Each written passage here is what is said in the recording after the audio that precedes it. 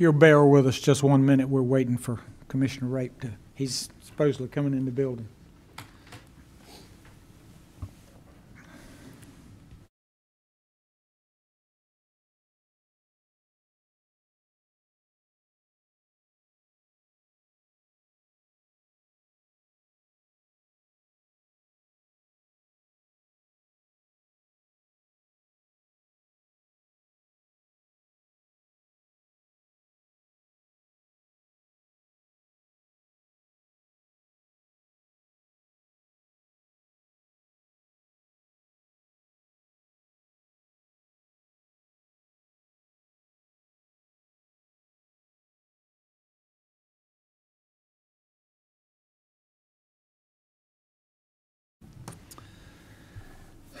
Good afternoon. I will call to order the special meeting of the Union County Board of Commissioners on Wednesday, July the 7th, 2021 at 1 p.m. The special meeting is being held for the purposes of discussing the following topics. 1, the Union County Water and Sewer Master Plan. 2, the short line water line extension program. And 3, the interlocal agreement with municipalities. I'd like to ask Brian Matthews to introduce the first item, please, sir. Thank you, Chairman. Good afternoon, Commissioners. We have several topics here today, so I'm going to take just a brief history on where we are with the Water and Sewer Master Plan, and then I'll introduce Jay Fulmer with Brown and Caldwell, and he has a presentation for you. Back in 2016, the board had an update to your Water and Sewer Master Plan completed. It's been some time since we've had a full-blown comprehensive study of our Water and Sewer Master Plan, so the board decided that it was that time. In September of 2020, you actually approved the contract with Brown and Caldwell to perform these services. In March of this year, we had a kickoff meeting. That was sort of go over the parameters of the program, how it's going to work, what the company will be doing as far as that work goes. I'll allow Jay to go into more detail as far as what they've accomplished up until now. But I will tell you that there are some decision points that you're going to have to make. We're not asking you to make decisions today. We'll go over some of the things we'll need your input on, but at the July 19th meeting, we will have some decision points that we need from the board so that they can move forward with the study. And with that, I will turn it over to Mr. Fulmer and let him go through his presentation. All right, thank you. Good afternoon, everybody. What we'll be going over today, and you can see on your slides, we're going to present an overview of the master plan and progress to date, so you can kind of see the approach we're taking and the progress we've made on the master plan. This is going to be kind of a refresh of some of the data we showed you back on March 11th at the kickoff meeting for the master plan. We'll review some points of interaction with the board. One thing that we've deliberately built into the master plan is points of contact with you guys so that we can get your input, feedback, and approval as we proceed through the master plan. And so I'll show you some upcoming points of contact with the board.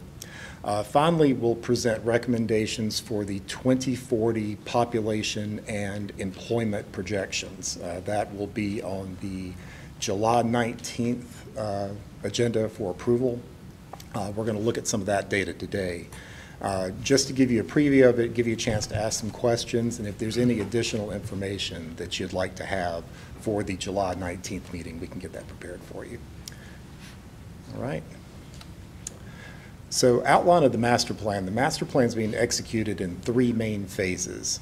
Phase 1 is determining the boundaries. So this is looking at things like what is the baseline conditions, desired level of service, desired future state. That's further broken down into 6 different tasks.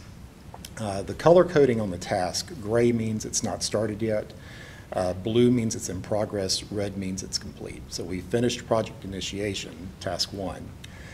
Task 2 is defining levels of service. The only remaining item on that is your approval of the population and employment projections we'll be talking about today. Then that item will be complete.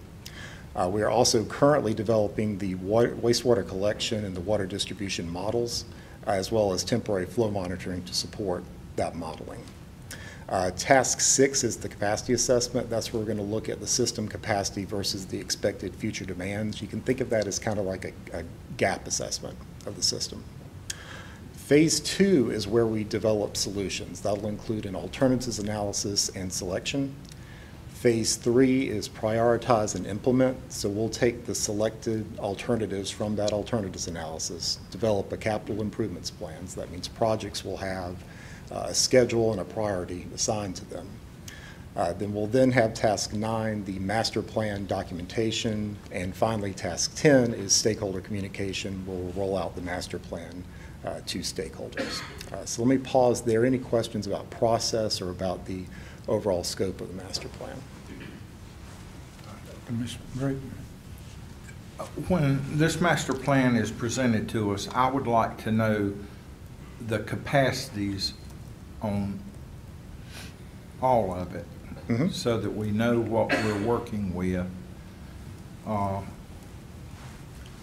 just to make sure that we're not assuming one thing and then we end up with another, and then it's like, well, this is what you agreed to. Right, I understood completely. And I want numbers on this master plan. yes, sir. Is there any target for the subsequent task? There is. Target dates? Yes, sir. That's a segue into this, actually. This is a look ahead to the board interactions we have planned. So later this fall, we've got a couple of key inputs. One, we're going to start defining alternatives that we want to investigate as part of the master plan, and we're going to do that with y'all's input and direction. The capacity assessment, we're going to present the results of that, and Commissioner Rate, that is exactly what you're asking about, is understanding the system capacity and having that defined and quantified. That's where those results will be presented approximately in November. The alternative selection, that's where we'll look at the processing of the alternatives and select what we want to build based on benefits, risk, and cost of each alternative. Then we'll have a draft master plan for review and comment in March, and targeting approval of the final master plan in April of '22. So these are work sessions for us, future work sessions to get ready for. Yes, sir. Yes, sir. Any other questions? Go ahead, sir. All right. So let's transition into the population and employment projections. Before we talk about this, I want to be clear about what we're seeking approval on. We're seeking approval on the base population data we want to use for planning. This does not represent a commitment on your part to provide water and sewer service to any particular population set. This is just the basis for planning, so what this gets used for. The way this gets implemented into the actual master plan is we start with the population and employment projections. We're going to look at that data in more detail in a moment. That goes into these water and sewer models that we're generating that help predict, like, the size of pipes, the size of pump stations, how big treatment plants need to be, and so forth. Those tools get used to develop flow projections, conduct capacity analysis, conduct the alternatives analysis, and ultimately to size the capital improvements plan. So that's how the data we're going to be looking at in a moment translates into the master plan activities. All right, so any questions about that one before we proceed? Okay. All right, so the approach to population projection, I'm going to spend a little time explaining this one. The basis of data we'll use comes from the Charlotte Regional Transportation Planning Organization. So that is a regional organization that maintains demographic data for areas all around the Charlotte area, including Union County. It is the most commonly used data source for modeling and master planning. It's comprehensive, it's detailed, it's exactly what we're looking for. So that'll be the basis of population and employment data. However, in talking with some of the towns within the county, they have some specific planning data that we also want to be sure gets incorporated into the master plan. So what we're going to do is take that town planning data and we're going to augment the base data from the CRTPO, the baseline data. I'll show you how that works in just a moment. And we're going to have an augmented data set that includes both the baseline CRTPO data, but also incorporates the feedback that we've received from the town and the discussions we've had with them over the past couple of months. All right, any questions so far? All right, I'll keep going. So this is the way this stacks up. Some towns and some areas we're going to exclusively use the baseline data. It comes out of the box ready to use, for lack of a better word, the CRTPO data. So the towns of Fairview, Hemby Ridge, Lake Park, Mineral Springs, Unionville, and the unincorporated areas of Union County, we're going to use the CRTPO data as is. Reason being, when we compare it to the planning data that's available, it's such a close match that there's not really a difference in the data. So we're going to stick with that data set for those areas. However, some of the town-specific data, that's the column on the left, we are going to augment, and that includes Indian Trail, Marvin, Stallings, Waxhaw, Weddington, Wesley Chapel, and Wingate. We're just going to look at two examples, Indian Trail and Stallings, just to illustrate how it works, because this tends to get very repetitive when we're looking at each individual town data. But I do want to show you that so we can see how the process works and how the two different planning sets are different from each other. So this is illustrating basically the same slide in just a graphical format. So this is the outline of Union County. The areas you see in gray are areas that are going to be covered by this base CRTPO data. So if you see it in gray, that's going to be exclusively using the base data unmodified. The colored polygons, so these other towns where we have this specific data, what we're going to do is we're going to extract the base CRTPO data and replace it with specific data from the towns to get a new population data set. So that's how the data gets augmented. Can you also come back and give us an idea of the delta between your towns and Carpo? I hate to say it, but I want you to look at Carpo's effectiveness. Mm-hmm. Just think about it when you're driving back to Charlotte today. Yes, sir. You're going to see a direct comparison, and you'll see just how close the data sets are. They're very, very close match. All right, so again, we're going to look at two examples. The one we're going to start with is Indian Trail. So what you're seeing on the map is their land use map. There's a lot of colors there. This includes things like zoned industrial areas, low, medium, high residential. It includes some park space that obviously wouldn't have a big impact on sewer. So what we're doing for all those colored blotches is we're taking out the CRTPO data, replacing it with this town-specific data. That's what we're going to look at on the next slide. Here's the results. There's a couple stuff on this slide, so let me walk you through it. So a lot of the slides we're going to see are going to look very similar to this. For right now, the data that's shown in green is residential population. Think of that as a person living in a house, living in a townhouse. It's a person that lives within the county.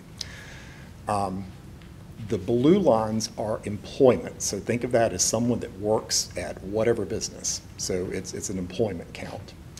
The reason we treat them differently is because employment produces and demands water, wastewater at a very different rate than residential population. So we treat them differently so that we can correctly account for water demands in the master plan.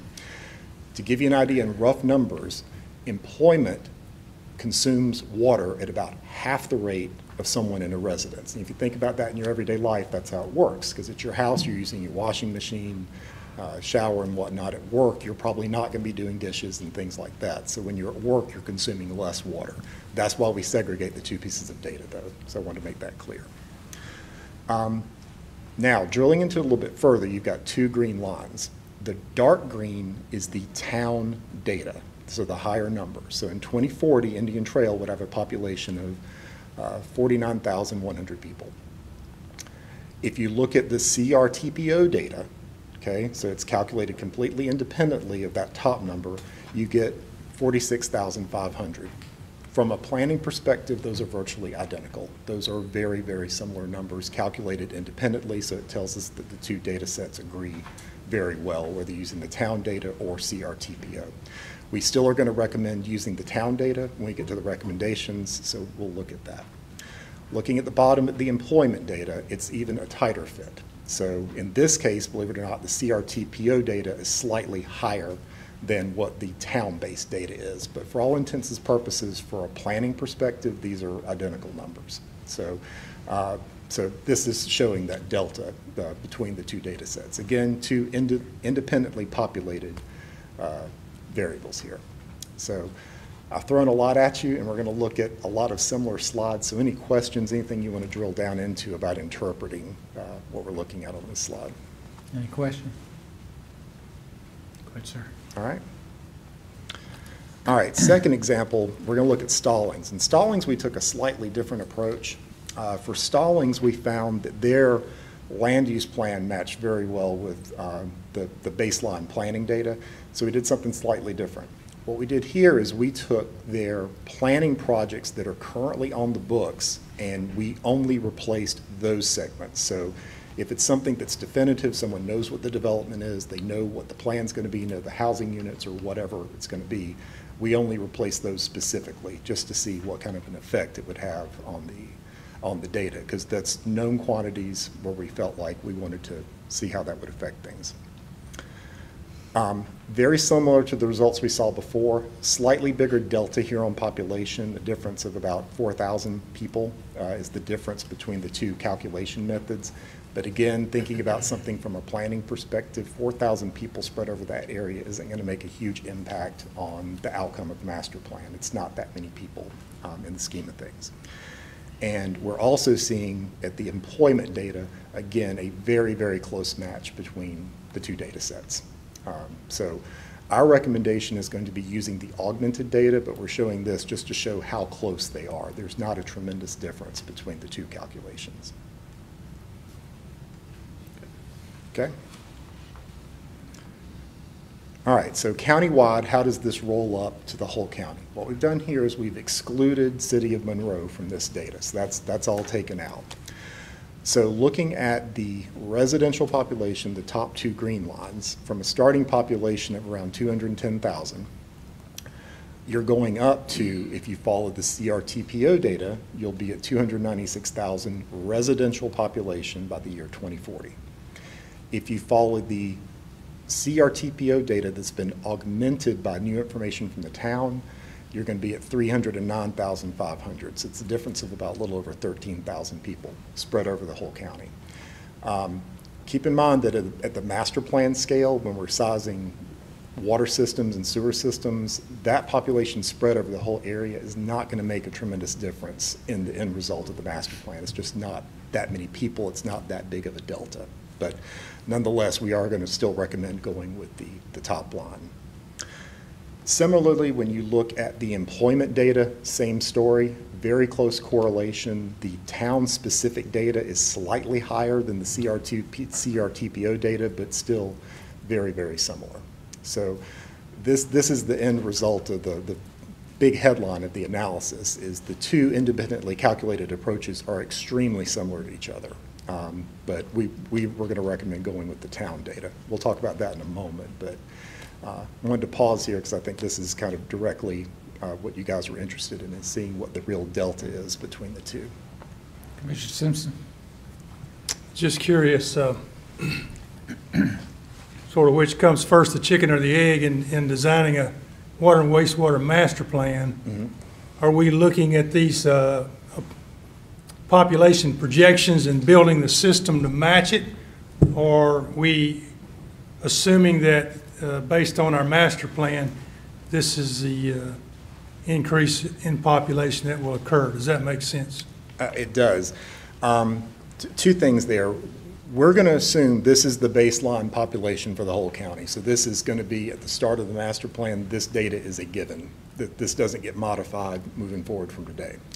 The things that change are, what is the service area? What areas are we going to include? What what projects are going to be prioritized. In other words, what's going to get built first.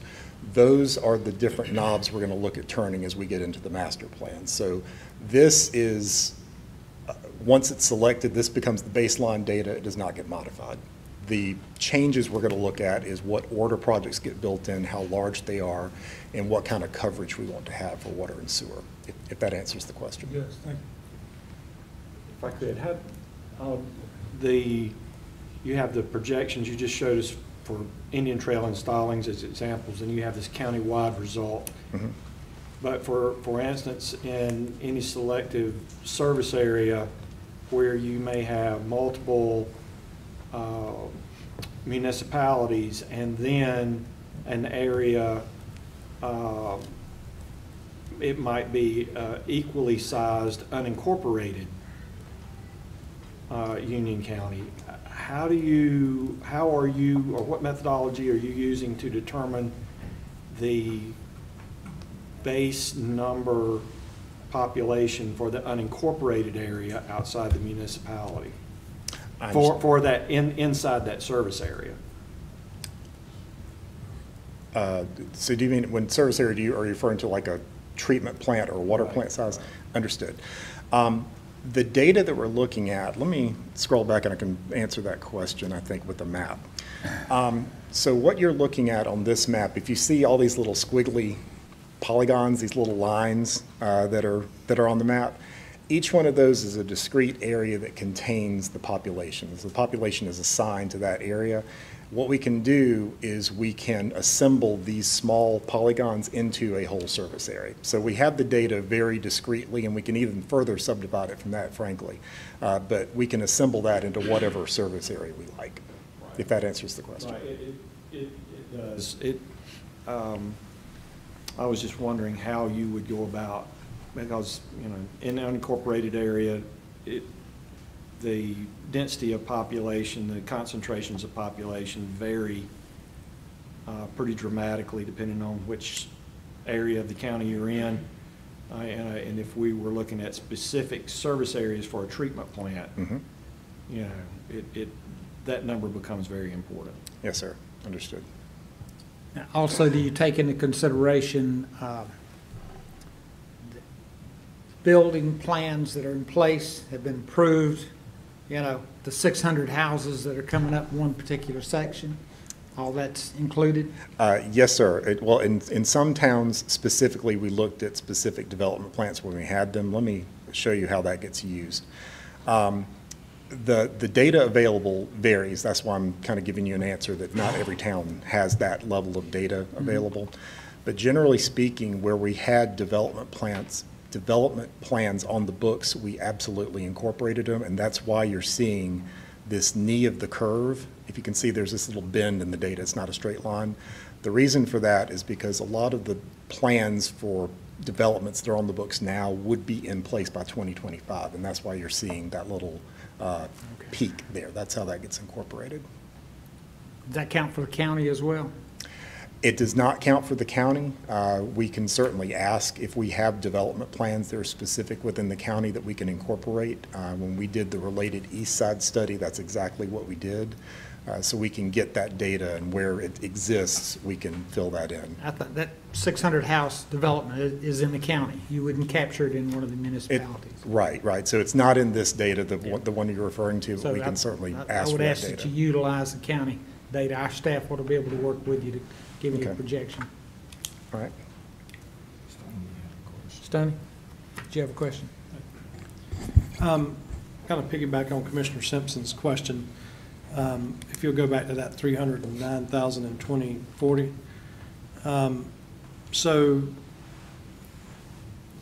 I think what he was asking, and this is what I was curious about, what kind of effects could economy, not building facilities, if we, like, for example, got delayed on sewer, if we had, or turned down for permits, if the commissioners don't agree to raise rates, whatever happens, is that number going to happen regardless of the decisions that we make, or is that number going to be affected by the decisions that we make?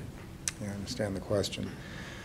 It's a tough thing to answer because this just represents the demand that's being asked of the system, right? So if everyone got their way, this is what the growth would look like.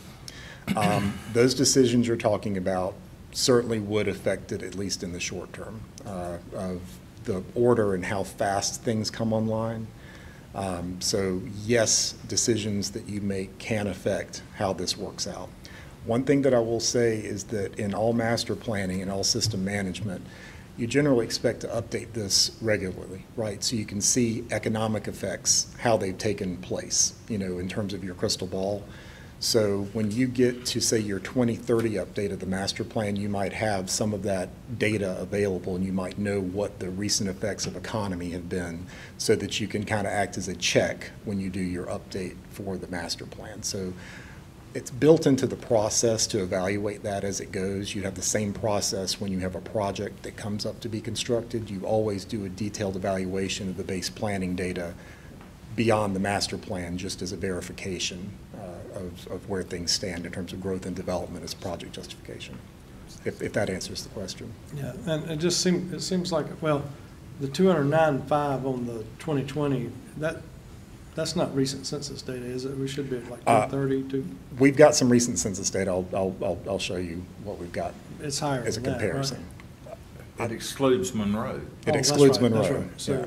including Monroe, so this, whatever decisions Monroe make could add to that. It's going to add definitely to that. Monroe now would add to that 309.5, and then whatever they grow would also add to that number as well. Countywide, Why did we exclude Monroe? because from a master planning perspective, they own their own water and sewer system. So Right. we look at Monroe in terms of what the agreement between Union County and Monroe is. So we wouldn't serve the entirety of Monroe as part of the master plan. We need to look at it at a smaller scale to understand what Monroe's demands of Union County will be, and it won't be purely based on Monroe's growth, because Monroe supplies their own water and sewer. Mr. Ray. Another thing I would like to see, and I think it would benefit all of us, is when this final report comes back, I would like a page added where it talks about the developments that are already on the books, but not built out or not even started, but that could apply for permits with the state. They're past the zoning stage. And it would be nice to have that on a list of a page of its own. I mean, I'm assuming you're gonna have X gallons needed for development, but then have a page that shows how many houses in each subdivision that's coming at us. And then it would also be nice to have a county map to show those numbers, like one block might be 200. Right. You see what I'm saying? You want to be able to see the details. Sir. You want to be able to see the details of what each development is. I'm asking, that's the question. Yes, to know where the growth could happen. No, understood. Yeah, that's very easy to provide because we need to have the data anyway to provide that, to incorporate that into the modeling data. All right, and we can come back to this slide, of course. So let's see how this looks when we compare it to census data. So what you're seeing on this graph is the thick gray line is census data from 2000 to 2020 for the county. This again is discounted Monroe, just so we're comparing apples to apples with everything. So what we saw between 2000 and 2010 was a very robust growth rate at 5.6%, and that's kind of been confirmed anecdotally talking to everybody that's been around the county back in the early 2000s. What we saw between 2010 and 2020 was still a good growth rate, but it backed off a little bit to 1.9%. So there's that decade had a little bit of a growth back down. The two data sets that we've showed you to see how those line up. So CRTPO data only is showing a growth rate of 2.2%, so a little bit quicker of a growth rate than what you've seen in the last decade. The augmented data is showing a growth rate of 2.3%. To give you another data point to lay on top of this, the Office of State Budget and Management maintains projections as well. Their numbers for Union County are 2%. So our numbers are in fairly good alignment with an independent piece of demographic information. So a purpose here is just to show where these growth rates fall relative to what historic has been.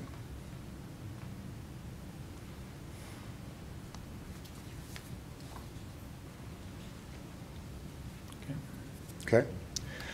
All right, so conclusion and recommendation. So the big takeaway here is that we just aren't seeing a significant difference between the CRTPO data and the augmented data that includes the specific data from the town. Town data is a little higher, but it's not substantially so. Our recommendation is to use the augmented data because it is incorporating data that we specifically got from the towns as part of the master plan development process. So we met with all of them. And a lot of thought and care has gone into developing that data set. So that's our recommendation. And the kind of the parting thought, and we can go back and look at all the other data as much detail as you like, is what would be helpful for your July 19th meeting to approve this data set that we've just shown you for use in the master plan. Any other details we can provide, we're happy to do so. Commissioner Rushing. Thank you, Mr. Chairman. One of your requests here is to ask you to approve population projections at the July 19th board meeting. Mm-hmm. So you want us to bless that we'll have 100,000 more people in 20 years, or what are you asking? What right. Are you asking? That's a blessing. That's what we're asking is we're asking for your concurrence that this is the data set we'll use. So the dark green line at 309,500 is the 2040 population, and 173,000 is the total employment number that we'll use for the master plan. So we're not asking for a blessing so much, but as your concurrence that this is what we'll move forward with on the master plan. Keeping in mind that we have a lot of other analysis to do in terms of sizing and selecting and programming projects into the master plan. This is just approving, here's the base data set you would like us to use for executing the master plan. So what if we said 275,000 people instead of 309,000 people? You could, but the data really supports the 309. This is aligning very well with multiple different data sources. So we're looking at it in terms of where do we have good agreement on data, what makes sense, what looks like the concurrence on the projections, at least from multiple agencies, and this is pretty well supported by what we've seen. And I understand that that's what it could be, Mm-hmm. but when you look at what the people of Union County are asking for, Mm-hmm. you know, when you look at our 2050 plan and the things, you know, when our population is asking us to do everything we can to slow it down, are we going to say full steam ahead? And that's just 309,000 people. That's just Union County. That's not counting Monroe. Mm-hmm. So we could be looking at 350,000 people in that time. And if we do, several things can affect that: economy, availability of utilities. A lot of things can have an effect on that. And if you're asking me to approve it or say great, I don't know that I would want to do that. Okay. I don't know that I'd want to maybe shoot it for a lower number. All right, so board's going to obviously have to give us direction, but I want to point out first, this is a 20-year plan. It's an estimate. Second, it's not actually indicating that you're going to serve 309,000 people with water and sewer. This is just saying that at some point in time, we estimate the population of this county to be, minus Monroe, over 300,000 people. That doesn't mean you're going to have water and sewer to every one of those individuals. And the other part of it, and I think Jay mentioned this, is that there are other components of the plan where you actually will decide service area. You'll have an analysis of what the actual flows will be anticipated for it, and you will be making decisions that will build a capital plan for how do you accommodate that. So population is just used to get you to a base point, but ultimately you still decide this is an area we're not going to serve. Therefore, water and sewer doesn't go out there, or maybe just water and not sewer. So those are things that I just want you to be aware of, that if you go too low on the population, you may make it where we're way behind when we do actually need to look at how do we serve that population. It's your decision, but keep in mind, this is just a base point. I don't want you to miss that. Brian, I think Jay mentioned it a minute ago, but talking about updates, and I think you mentioned a 10-year update, but as dynamic as this environment is, wouldn't we be looking at updates on a more frequent basis to the master plan? I'm glad you brought that up. I actually asked Young about that. We would actually recommend that you do an update in 5 years, and then we probably do a brand new plan sometime between the 5 and 10-year mark. It's kind of like your comp plan. We did a comp plan. We just did a brand new comp plan. You don't want to wait too long because the data gets old, it gets stale, maybe some decisions change, like, you know, the board doesn't want to extend water into an area that previously you said you did, and then we have to revamp and regroup on that. So we think about every 5 years at least an update, and then a complete overhaul, new plan in the 5 to 10 year range after that. That would be our suggestion. Can you build into that process? I understand what you're saying about 5 years, but can you put triggers in that actually may say, we've had some years that were just phenomenal. A trigger that says we have to do it sooner than 5 years? I mean, there ought to be some point that you know that, wait a minute, you know, we're going to run into a problem. I get your question. I don't know that we need a trigger. I think honestly what you are looking from us as staff is to come back to you. Number one, annually, we're going to come back to you for a capital improvement program. We have to do that annually. I think what you're looking for us to tell you is when we see things are going faster than what we thought, is to give you a recommendation that we need to do that update sooner than 5 years. I don't know if there's a trigger you can put in place. We're going to be coming to you with capital improvement programs for you to adopt. That's when you'll know what that annual amount is. And essentially every year we're looking at this data every year, but we're not doing a full update. The point I'm trying to make is I don't want to have to ask you where we are. Sure. I want you to be prepared to tell me that I'm nearing this point that I need to take action. I think that annually we can do that based on how we submit our CIP to you, and the board can go through that process. I think that's the best way to handle that if you guys are okay with Commissioner that. Ray?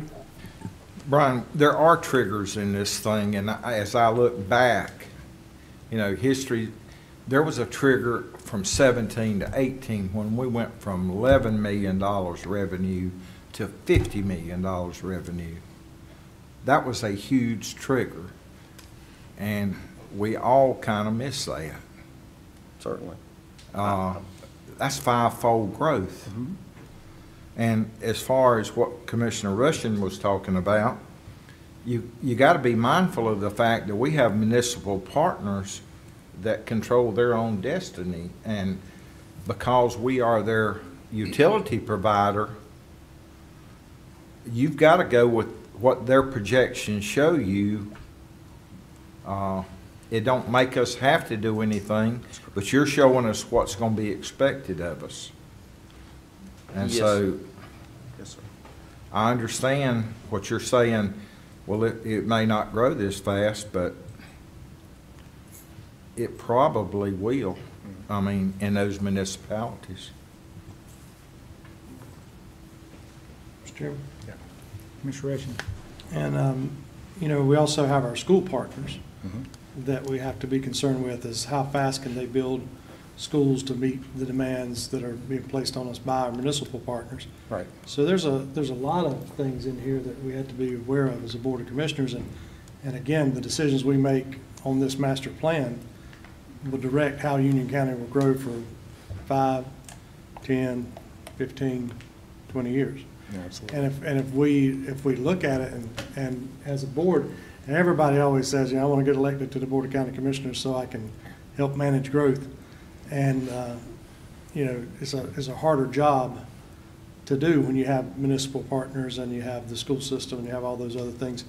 However, you know, if that's what we want to do, this is the time to make these decisions, not 10 years from now when we're complaining about having to build schools.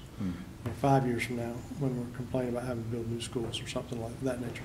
So again, I understand completely our municipal partners, they're building fast and they're having trouble keeping up with the amount of growth demand that they have. The number of people, I joke a little bit about our rebranding process, Mr. Manager, how we rebranded to attract people to the county, and we got people that live here want to stand at the border with a broom and beat them out and keep them away because we're so successful with good schools and low taxes. That was a battle cry to come move to Union County for a long time. So again, the decisions that we make in this, we need to understand as a board could have a huge effect on what Union County will look like in 10 years. Right. Commissioner Simpson. Just help me understand, you say you want this decision made at the meeting on the 19th. Yes, sir. Well, I don't want to be one to pull a rabbit out of a hat, so I guess my question is, you say you want us to bless this database. Mm-hmm. What's the alternative? What other database, or how would you come up with that number if we didn't bless it? Right. Well, what I would say is the two approaches that make the most sense to me would be either use CRTPO data or use the CRTPO data with the town's data input. They're not substantially different from each other. So you would be making a choice that wouldn't have a huge impact on the master plan. It might make some difference in local pipe sizes, but it wouldn't make a huge difference in what the outcome of the master plan would be in terms of general sizing. But for us to tell you to use 250,000 instead of 309, that'd just be an arbitrary number that really couldn't be validated in the process. Is that not right? That's correct. Thank you. Commissioner Rake. I have one other question. When you say CRTPO data, if they're telling us where the people's going to be, how did they miss the boat on where we've got traffic problems right now? That I can't answer because I don't know what went into the planning. But do you know what I'm traffic. saying? How can we believe their data when they won't respond to facts? Right. I can't answer that. I'm not sure what went into the decisions with what to build in terms of transportation, so I can't. But you understand my concern about their data. I do. I do.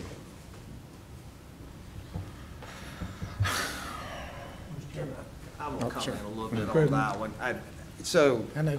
that is a regional model. It's not intended to necessarily get down in the granular side, but all of the municipalities and counties within each one of the CRTPO region were all involved in giving them our land use data, our population projections, and the information that we had available to us.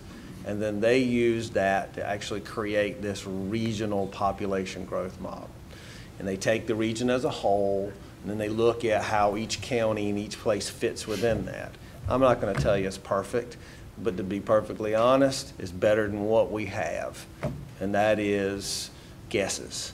So ultimately, we're going to have something to build from, whatever that is. If it's this data, if the board gives us some other direction on it, we still have to build from something to have the plan being able to assume. I agree, but Yes, sir. if DOT would go down to Potter Road in 84 at 5 o'clock when school's in session, they would say, we got to do something, and we got to do it now. Well, I would say that the population projections were not about funding. It was only about growth. Because, DOT isn't necessarily going to fund based on growth. They're going to fund based on their own decisions. And we don't control that. And I know that's not you, but Yes, I'm sir. just- Mr. Chairman. Commissioner Rushing. You've got such a valid point, Commissioner Rape, Vice Chairman Rape, that, again, DOT doesn't have to fund by these numbers, but yet that's what you're asking us to do is fund by these numbers.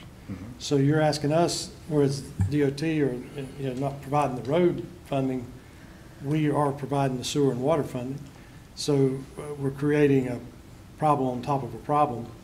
And we are being asked to spend money and resources and treasure to make this happen. So, if they don't use these numbers for their planning, maybe we shouldn't use them for ours. Or maybe we should say, well, when the road money comes, then we'll revisit the sewer plants and Right. the infrastructure to make it happen. The school infrastructure, again, back to the towns, the towns are not putting money into the school system. That they're putting money into garbage service and protection, police protection, fire protection, those kind of things. But as far as the school system goes, the county's funding that. So again, that's another resource that we're going to have to do with the population projection like this, depending on the type of growth that we have. The type of growth we've been approving in the county has been a lot of less impact on the school type projects versus in the towns, having more maybe single family homes, multifamily homes where you have young children. And so the point you're making is not lost on me, Vice Chairman Rate. If DOT is not going to use it to fund, how do we use it to fund? Or do we just, like you said, Brian, make another direction, make another decision, go in a different direction? Understood. I do believe your numbers, though. This is a desirable place to be. Right. I agree, and at least, Brian, I appreciate your explanation because it tells me at least you got a scientific wild-ass guess. And to just pick numbers out of a hat and say, well, did I call that a wag? That's just a wild-ass guess. Right. They're not effective.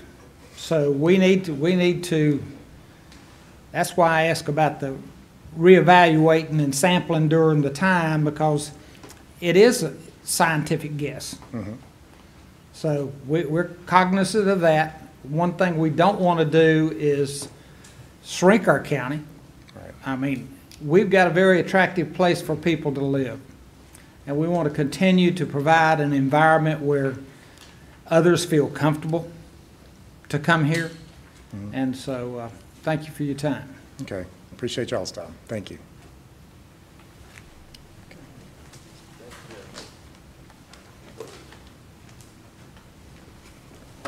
Are we switching hats, Brian? I am, as if you didn't get enough of me already, so.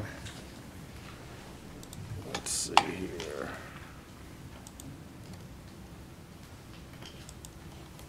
Let's start from the beginning.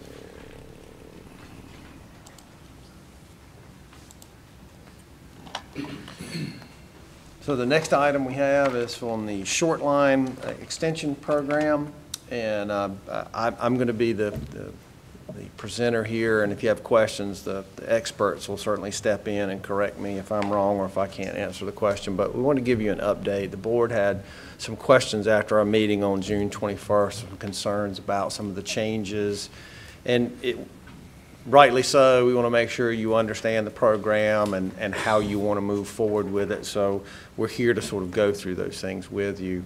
Here's our agenda for today. We're just going to go over some history, talk about when there were updates made to the ordinance for this, and just really go through how we got to where we are today. Let's just dive right in. A short line program actually started a long time ago. It had different names. Self-help program back in 2000, 2006. Then it became the modified self-help program from 07 to 11.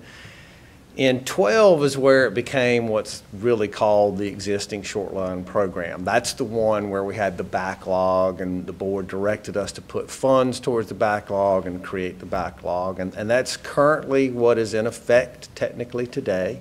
And then you have the new program, which is we're going to seek some direction from the board to adopt a new program for you to actually implement for our residents of the county. Mr. Matthews? Yes, sir. Before we move on, will Yeah. you explain a little bit what the self-help program was? So the self-help program was really more designed for individuals would actually provide some level of they would do some of the work themselves. They would buy some of the materials. There was a cost that they had to incur in order to get these lines extended. They were usually relatively small, not long in length.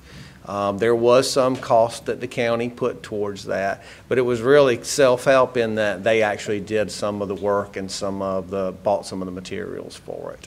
That then morphed into the modified program, where the board actually came up with a sort of a flat fee that the county would put towards the project, and then everyone else had to pay a portion of it.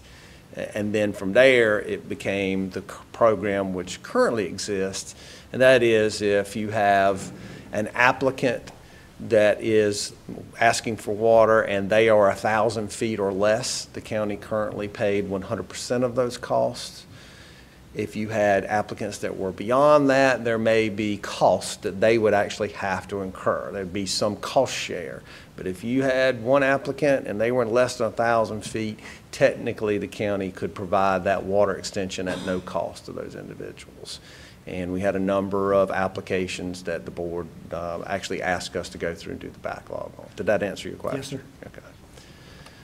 So there's actually an ordinance. The board has actually adopted ordinances. And I do want to point out that you have actually adopted an ordinance for the new program. We haven't implemented it yet because technically we're still under the old program, the one where we're getting the backlog over, but you actually have adopted an ordinance for this new program. I want to go through just a few things as far as updates that we've done over the years. So 2012, that was when the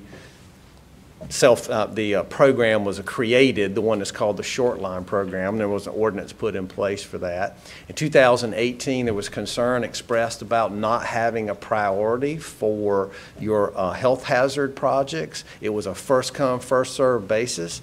And so the board wanted to see 2 lists, and that was created in 2018.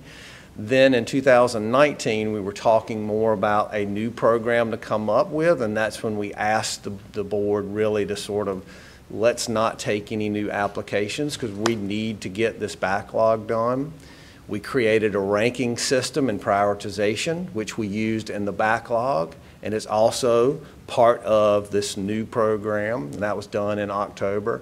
And then in December, you actually adopted an ordinance which created the program, and it established a starting date originally of July of 2022.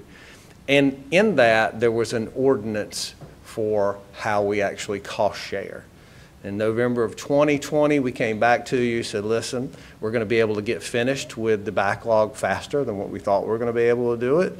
And so that modification was done for the application period to July of 2021. Obviously, we're in July now, so we haven't started the program, but that was done as ordinance change in November of 2020. Just to give you a little detail of some of the briefings that we've had with the board. In March of 2018, we talked about the history of this program and the history of other types of programs that are out there. There are different jurisdictions that use a special assessment method. There are some that use where there's a contribution they established by the applicants, point systems. There's just a variety of how other jurisdictions do this, but they do exist. We developed and went over with the board in June the program ranking system, and I'll show you that a little bit later. In August, we talked about how we were going to address the backlog and the whole ranking criteria for that. October, we actually went over the cost share, and this is where I talk about the special assessment process. That was actually the cost share method that was adopted for the new program, a special assessment. And special assessments are defined in the general statutes, how they work. And that means every property has to participate in a special assessment. You don't pick and choose. So it's not, I've got 5 applicants, but I've got 50 property owners and only 5 applicants participate. All 50 have to participate. That's how special assessment works. So I just want to make that clear to you. We did an update to you on the backlog in October of 2020, where we were going, how we were doing with that. We also talked about, again, the scoring criteria and the cost share. We did another update of where we were as far as the backlog in March of 2021. Same thing in April. And then last month is where we had the discussion about some of the changes that were being presented to the board, and you raised some concerns that you wanted to have more information, and that's where we are today. I have a question. Yes, sir. Are we going to hear something later on in the presentation about the cost share amount? Yes, sir. Okay. So, program overview, existing, new. 2012 to 2021, 2021 to whenever. Originally, it was 1 day only for applications, July 1. If you got your application in and it was put in the hopper, it was first come, first served. There was only a certain amount of money set aside for it originally. On the new program, it's estimated you'd have a 60-day application period for people to apply and make applications. Then we have to score them. That's one of the reasons why we have at least a defined application period, because we have to score those, bring them back to the board, and then the board has to make decisions on, are we going to fund all of the applications, some of them? What are you going to do? Because that's a board decision. Also, the previous program allowed for backlogs. This one is no backlog. If you're not approved, you just have to reapply the next year. That's the way that works. And then the previous one, as I said before, the county paid 100% of the cost of an applicant that was in the first 1,000 feet. Under the new program, it is recommended that there be a cost share for all those individuals. So I'll get a little bit more detail with you. Told you about the program thing. Some of the decisions that we'll have to make in the future is how do we actually implement this new program. Previously, it was anticipated we'd do a 30-day sort of an advertising period before the opening day, and then you'd have 60 days of application time. We recognize that the board wants to get this out as quickly as possible. We are behind, so we certainly could do an advertisement of that almost immediately and start taking applications relatively soon, but extend that application period for 90 days. We could certainly do something like that. But those are some decisions we're going to need the board to make in the upcoming meeting. We're not asking you to take any decisions today, but July 19th we will be asking the board to make some decisions as far as this goes. All right, so let's talk about the ranking criteria. What you have on the backlog, that is the previous criteria we use for the backlog applications. And you'll see at the bottom, age of request. That was because we were trying to get rid of the backlog and give points to those individuals who had applications that were there a long time. The future, you don't need that. That's not a relevant point number. So we've eliminated that because it's not relevant anymore. And we've gone to a 100-point scale because I think it's easier to manage. If you'll see, we reduced the points for participation rates and for system benefits, and we eliminated the age of request because that's not relevant anymore. So what that's done is actually made the water quality component of it, it's actually made that more weighted. It actually has a better weight to it for an application.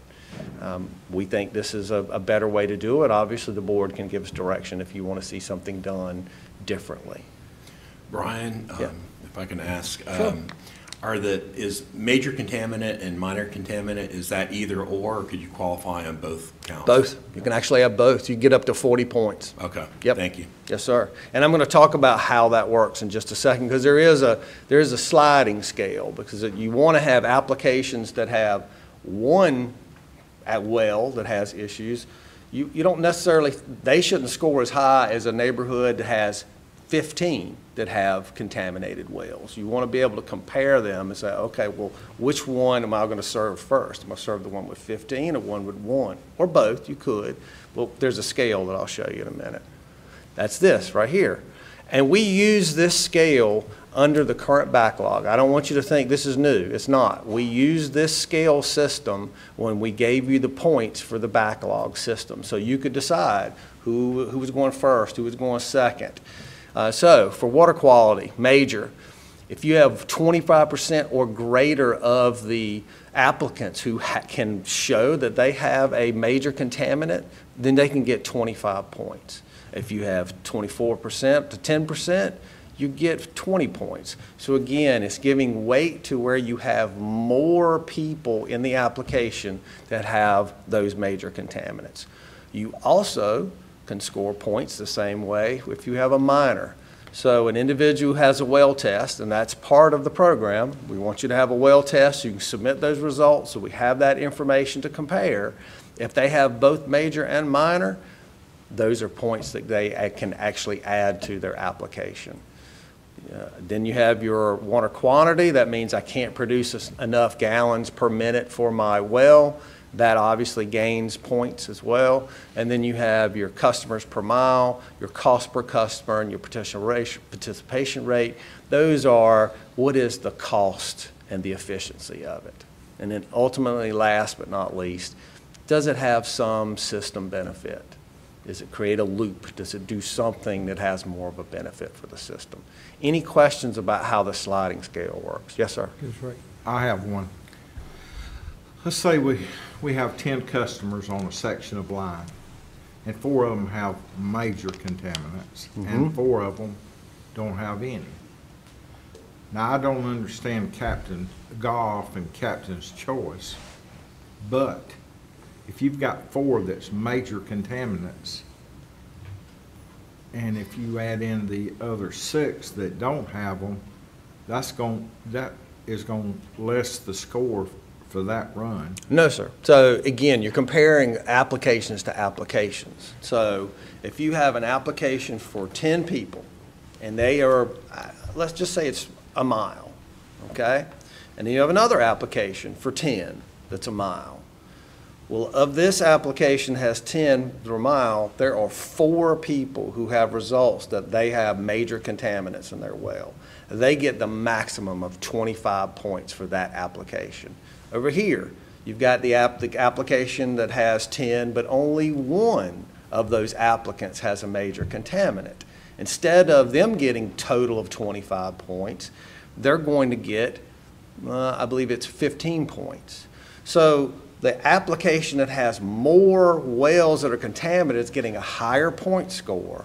So you're giving them a better weight for that. But I'm sitting here playing numbers game. Let's say the 10 over here's got minor contaminants. Then they get only the minor score. They points. get 150 times. No. Is it rated per house or per line? It's per application. So if you What is have, the application? Is that per? it's however many people applied for in that section. If you have a 1 mile section and only 10 people were applicants, then it's those 10 people in that 1 mile section. And if only 4 of them major contamination, They get the full point score because that they're over. application. That application, yes, sir. They get the full point score. So it's based on application. Now, And I'm understand. confused there. That's 100 points. The other one, 10. No. 25 total, sir. 25 total. Because it's based on not how many cumulative. of your total applicants had that scale. So they get 25 points. The only ones get 15 total. You're adding up to a total of 100 points per application. You're not going to go over 100 points. It's getting it to see how close to 100 points does each application get. So one application may get 90 points. Another one may get 50. Then you decide, well, am I going to fund both of them, or I'm going to make the one that 50 weight because you don't have as much issues as the one that they have a 90-point score. That's a board decision later once we've given you the scoring criteria. Did I answer your question? Yes, sir.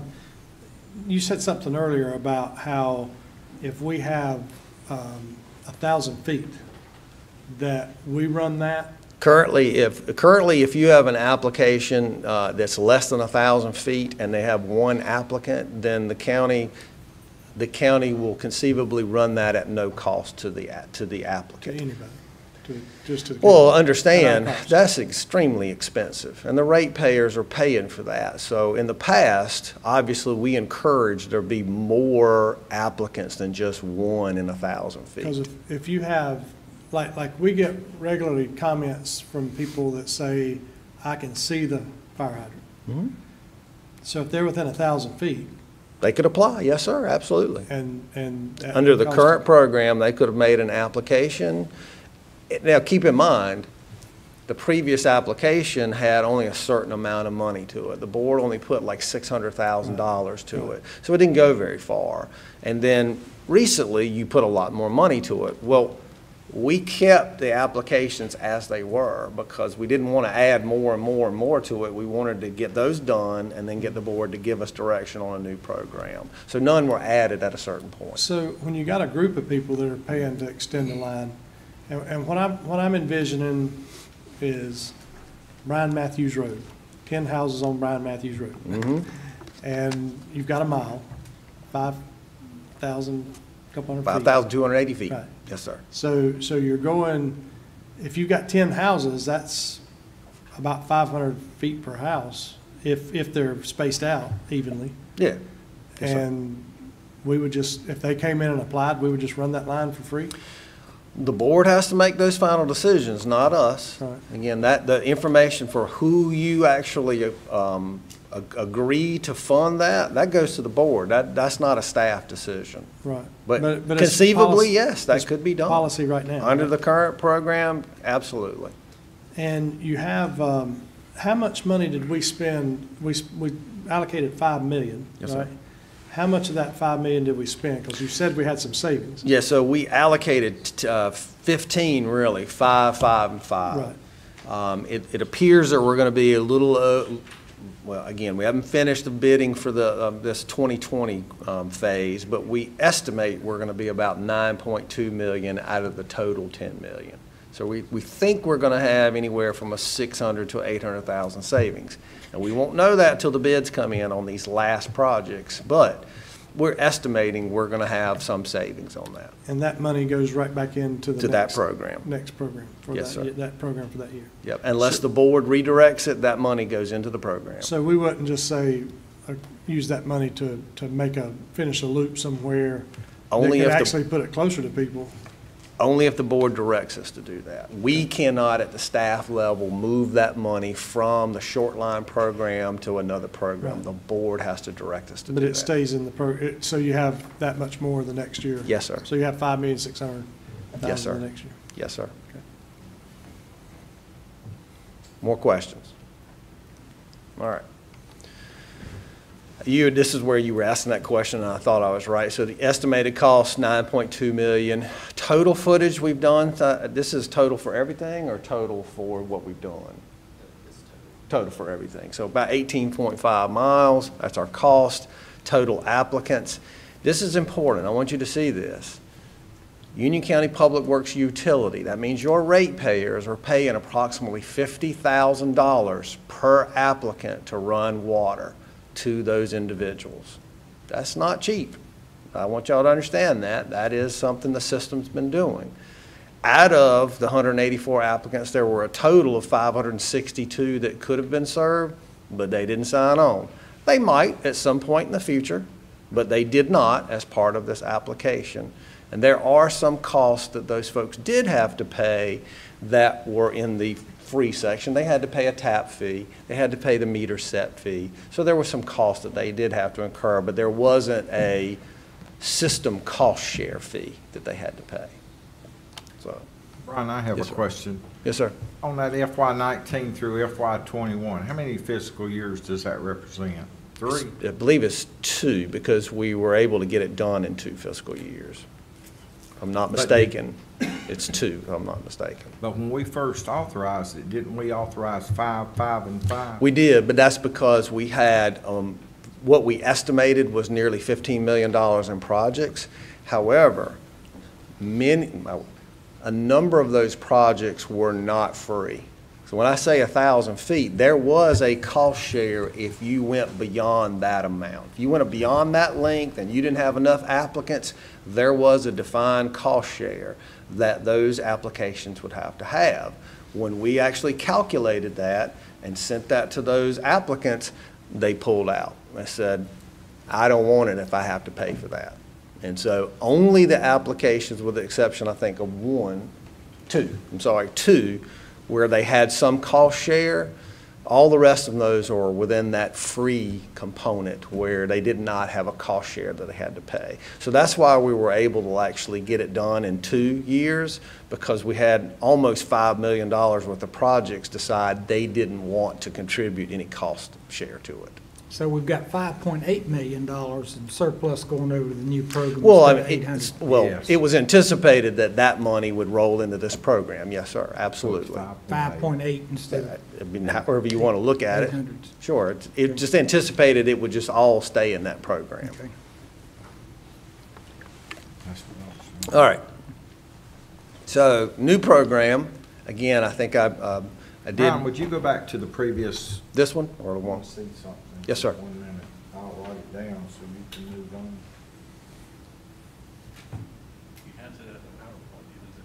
Yeah, and you actually have the PowerPoints there, so if you want to have it, we made copies for everyone if you need that as well. Trust but verify. It's all right. All right, can I move on? Go ahead, sir. All right, so what's adopted currently, obviously the board's going to have to, give us direction, make changes, whatever it is you want to do, but for the new program, what was adopted was a special assessment program. That means that every single property owner would have to participate in the cost. Now, it was not anticipated that the board was going to require 100% payback. It was anticipated that annually the board would make a decision on what the cost share percentage would be for the new project. Is it 20%, 30, 50? At some point in time, the utility would have a component share of it, but the applicants themselves would have a payback that they would be responsible for. And that is how the special assessment program would work. It's actually defined by the general statutes.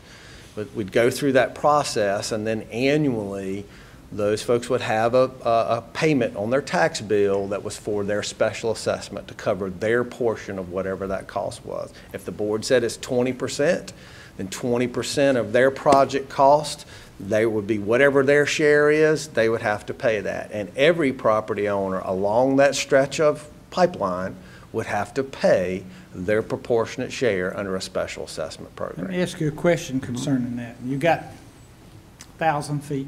There's 10 residents in that 1,000 feet. Okay? One of them is asked. But what you're saying is all 10 will have to pay that special assessment.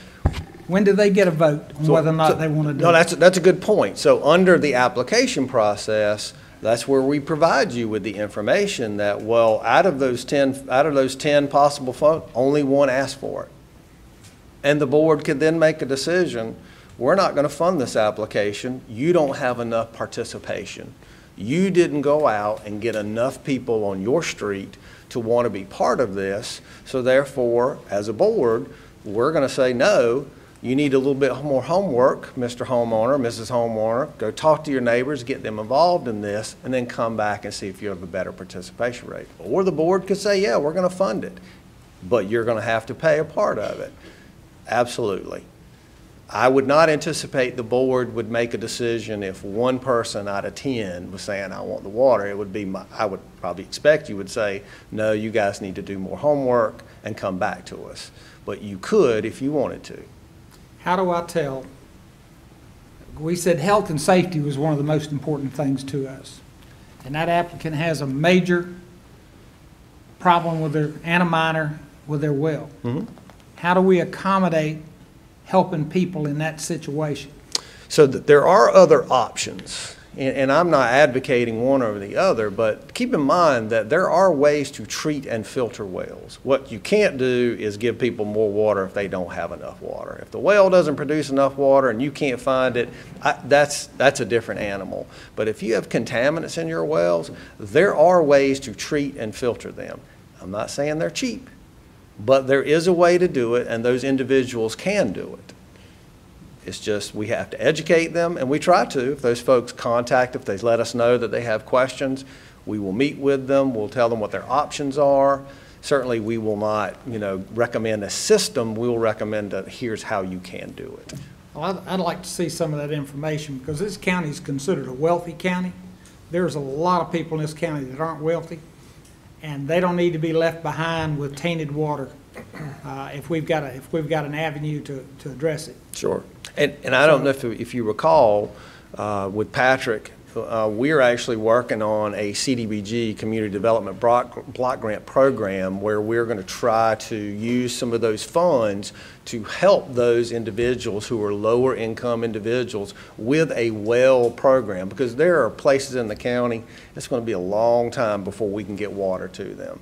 And rather than make them wait, there's ways that we can help them get some better treatment for their wells through this program that I know we're working on. We're not there yet. How close are we, Patrick?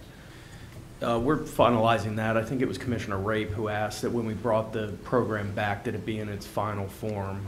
So to Brian's point, we are anticipating putting about $100,000 into what we're calling the CDBG well program.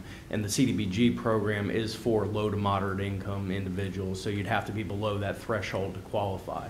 Also to Brian's point, there are some areas of this county, even with the short line, that probably won't see water in the near future, so trying to get those folks a treatment process at their home to address the contaminants is our ultimate goal. There are a bunch of different ways wells can be contaminated.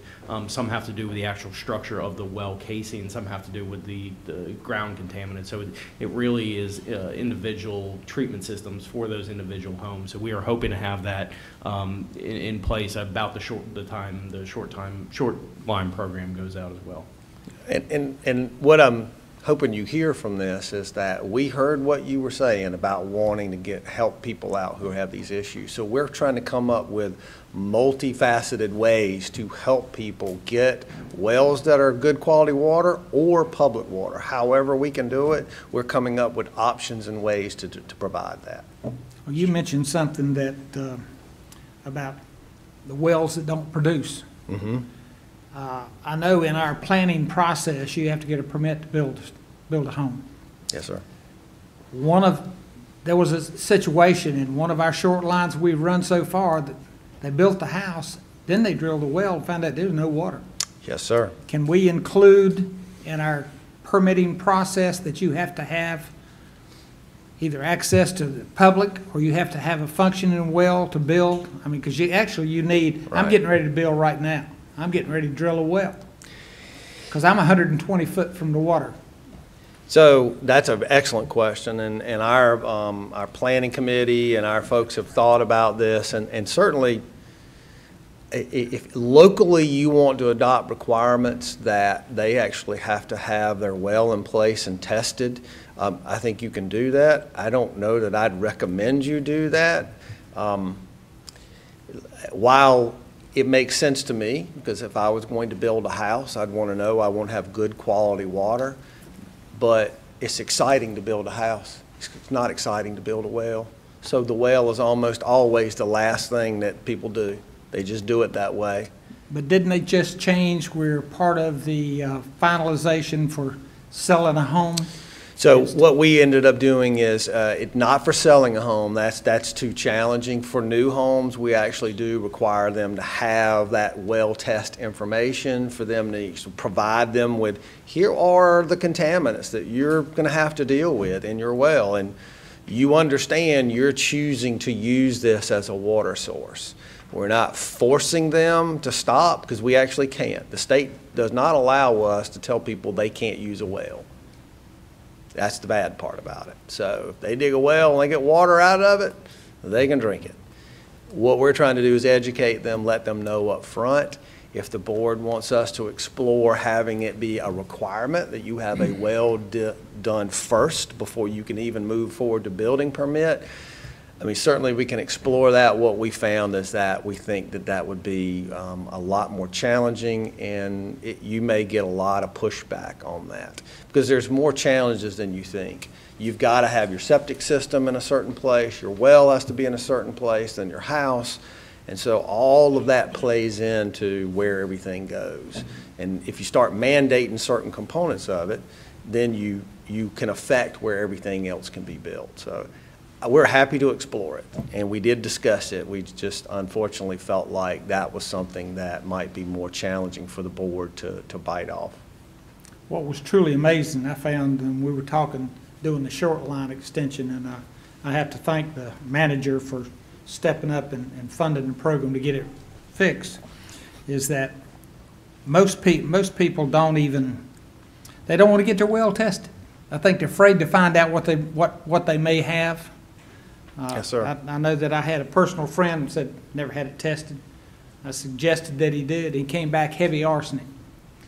And Yes, sir. I can't remember his name because probably I had some of that, but that's what it affects. I'm being facetious. I know he's Gary's name. But Well, and we recognize that. I think that's why we felt like adding the component that you're going to have those tests. We're going to provide you with the results. We're going to give you the options for how you can filter and treat that water, so you're making an informed decision when you're building a house and going to live in a home that's going to be served by a well. After the fact, when a house is already built, that's a bit more of a challenge to force that. It's true. Commissioner Rushing. Thank you. And we're, another thing that people don't think about unless they've lived on a well is that when your power goes out with a Hurricane Hugo, You don't have water. or you don't have water, so Yeah. it's an issue of safety and health beyond just the arsenic or anything in the wells. Certainly. There's an issue with fire protection. People who have fire hydrants near their homes have lower insurance rates. Yes, sir. There's a lot of benefits to it and having it around the county that beyond that. And one thing that I would ask you to do, and I saw your number of how much it costs per applicant. Yeah, I'm going to get to that. I mean, I can keep going, or how? I just, real quick, if you could provide us some information, like with sewer. When we build sewer, we are subsidizing that with the ratepayers. There's a cost to that as well. So like if you could come up with a number, the $50,000 per customer for water, what's the ratepayer paying per applicant on sewer? And I know there'll be a less number because the builder's putting in the infrastructure and things like that.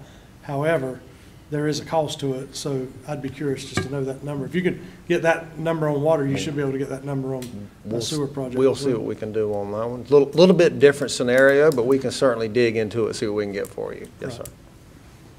All right, so again, that's the current program. It's a special assessment. There also is a cost per foot component to that. That was really put in there, so if you had a very, very small project, maybe on a couple of houses, a couple of 100 feet, they wouldn't do a special assessment. They would just pay a cost per foot.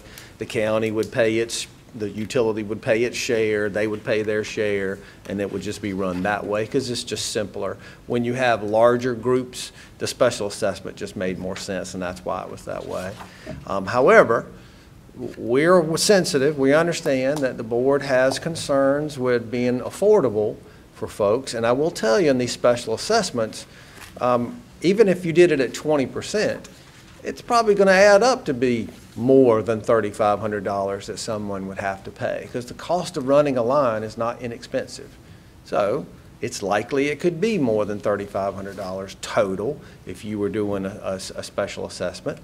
But we recognize those were concerns, so we talked about offering the board a flat fee component. What would that do? How would we handle that?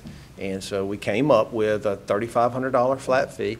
There's no special number to that. That honestly, we were looking at what would it be if it were roughly about 20%. That's probably not quite 20%, but if we were getting close to 20%, what would that number be? That's somewhere in the range. If everyone had to pay $3,500, not 4 or 5 out of 50, that's everybody was being involved in that. That would be close. So that's kind of how we came up with that number, but it's not special. That number can't change, obviously. Talk about the fees and what the fees would ultimately be. So applicants, they pay the cost share fee, whatever that's established at. They pay a meter fee, which is the meter set fee. Right now, I believe that's $272. And then they would pay a system development fee if it's applicable, meaning if they have a vacant piece of property, they have to pay a system development fee when they're going to develop their property. That's just the nature of the way the beast is. Future connections, what they would pay, well, they'd have to pay a tap fee, they have to pay their meter set fee, and they'd also have to pay their system development fee. And then just to give you an example, so if you had an existing home and they were an applicant, what would their cost be? $3,772.50. but you had an existing home, and they weren't an applicant. They said, I don't want to be part of the application. Well, their cost is $1,342.50. It is lower because they're not paying a cost share. So technically, they're getting water at a much lower cost because they didn't pay a cost share. Same thing holds true for undeveloped land. You didn't have a house there and you were going to build a house at some point in the near future. What would your cost be? $6,972.50 for someone who's an applicant and $42.50 for a non-applicant. Now, we show you this because I want you to understand, in trying to be more economical for those applicants, you're actually making it where those folks who are an applicant are getting a better deal. So you're going to incentivize people to not be applicants. Why should I be an applicant? I'm going to pay less. But we recognize you have heartburn about how much it costs for people to get water. So we're just trying to offer you solutions here. Now, how much is a 1,000-foot cost to install a pipe? I think we estimated it at $95 a linear foot, so that runs out, what, about $100,000? And that's barring we don't hit any complications, no other issues, roughly about $100,000 for 1,000 foot of pipe. So with 1,000, if there are 10 people, plus the applicant, or 9 people plus the applicant, you're talking about $49,855. About half of it. If you're talking about. If you got 10 people. If you got 10 people, yes, sir. Yeah, if you got 10 people. Now, if you had, less, then obviously you get less. Yes, sir. Brian, when these bids have come in, it would have the footage for the line? It does have the footage, yes, sir. And none of those were $95 a foot. It includes all the engineering services, includes everything. What? It includes all the cost, engineering cost, all the soft cost, all the hard cost. When we awarded the contracts, most of them surprised me. They ran like $50 a foot. Right, well, understand, we still have to pay for engineering and all the soft costs. Those still have to be paid for. So we're giving you the estimate of the cost based on all of those costs. Because again, it's not free to do the engineering and the construction management. Is that done in-house or out-of-house? We've done that outhouse. We've done that outside. When the program was much smaller, we were able to do that in-house because it was much smaller. We weren't doing that many applications. Well, when you decided you wanted to do all of it, we couldn't do all of that in-house. We had to go out and have consulting services for that. And I had asked you previously about this cost share of $3,500, and I was under the impression that you have a new number to throw at us, but I hadn't seen it change yet. I don't have a new number, sir. I don't know what you mean by a new number. The board can certainly say we want a different number. Absolutely. We want a different number. Okay. That can be some, as we like to say, as long as you give us direction, we're going to implement whatever your direction is. So there's nothing magical about that. If the board wants different numbers, keep in mind, though, the ratepayers are going to be subsidizing folks to get water. As long as you know that and you accept that, that's fine. Okay, on here it says a non-applicant's $1,342.50. Yes, sir. I would support that for both sides, applicant and non-applicant. You guys give us the direction. You tell us what the number is. Because this $3,500 never came from us. Well, remember that originally what was adopted was a special assessment, meaning that they were going to pay whatever the share the board decided at that time. It was everyone pays, and if you established a 20% payback, then their share would be 20% of what that cost would be. So this was just a way to give you an option that was not a special assessment option. All I can say personally, we need to go back to the drawing board. Certainly. Especially concerning you want to, these other 9 people may be doing without food to make ends meet, and we're going to tell them they own it. So a guy down the street can get some water, I understand. We've got to find a better way. Commissioner Rushing, you wanted to say something? Yes. With these, is there a way, we've talked about before, a way that people could pay monthly in their water bill?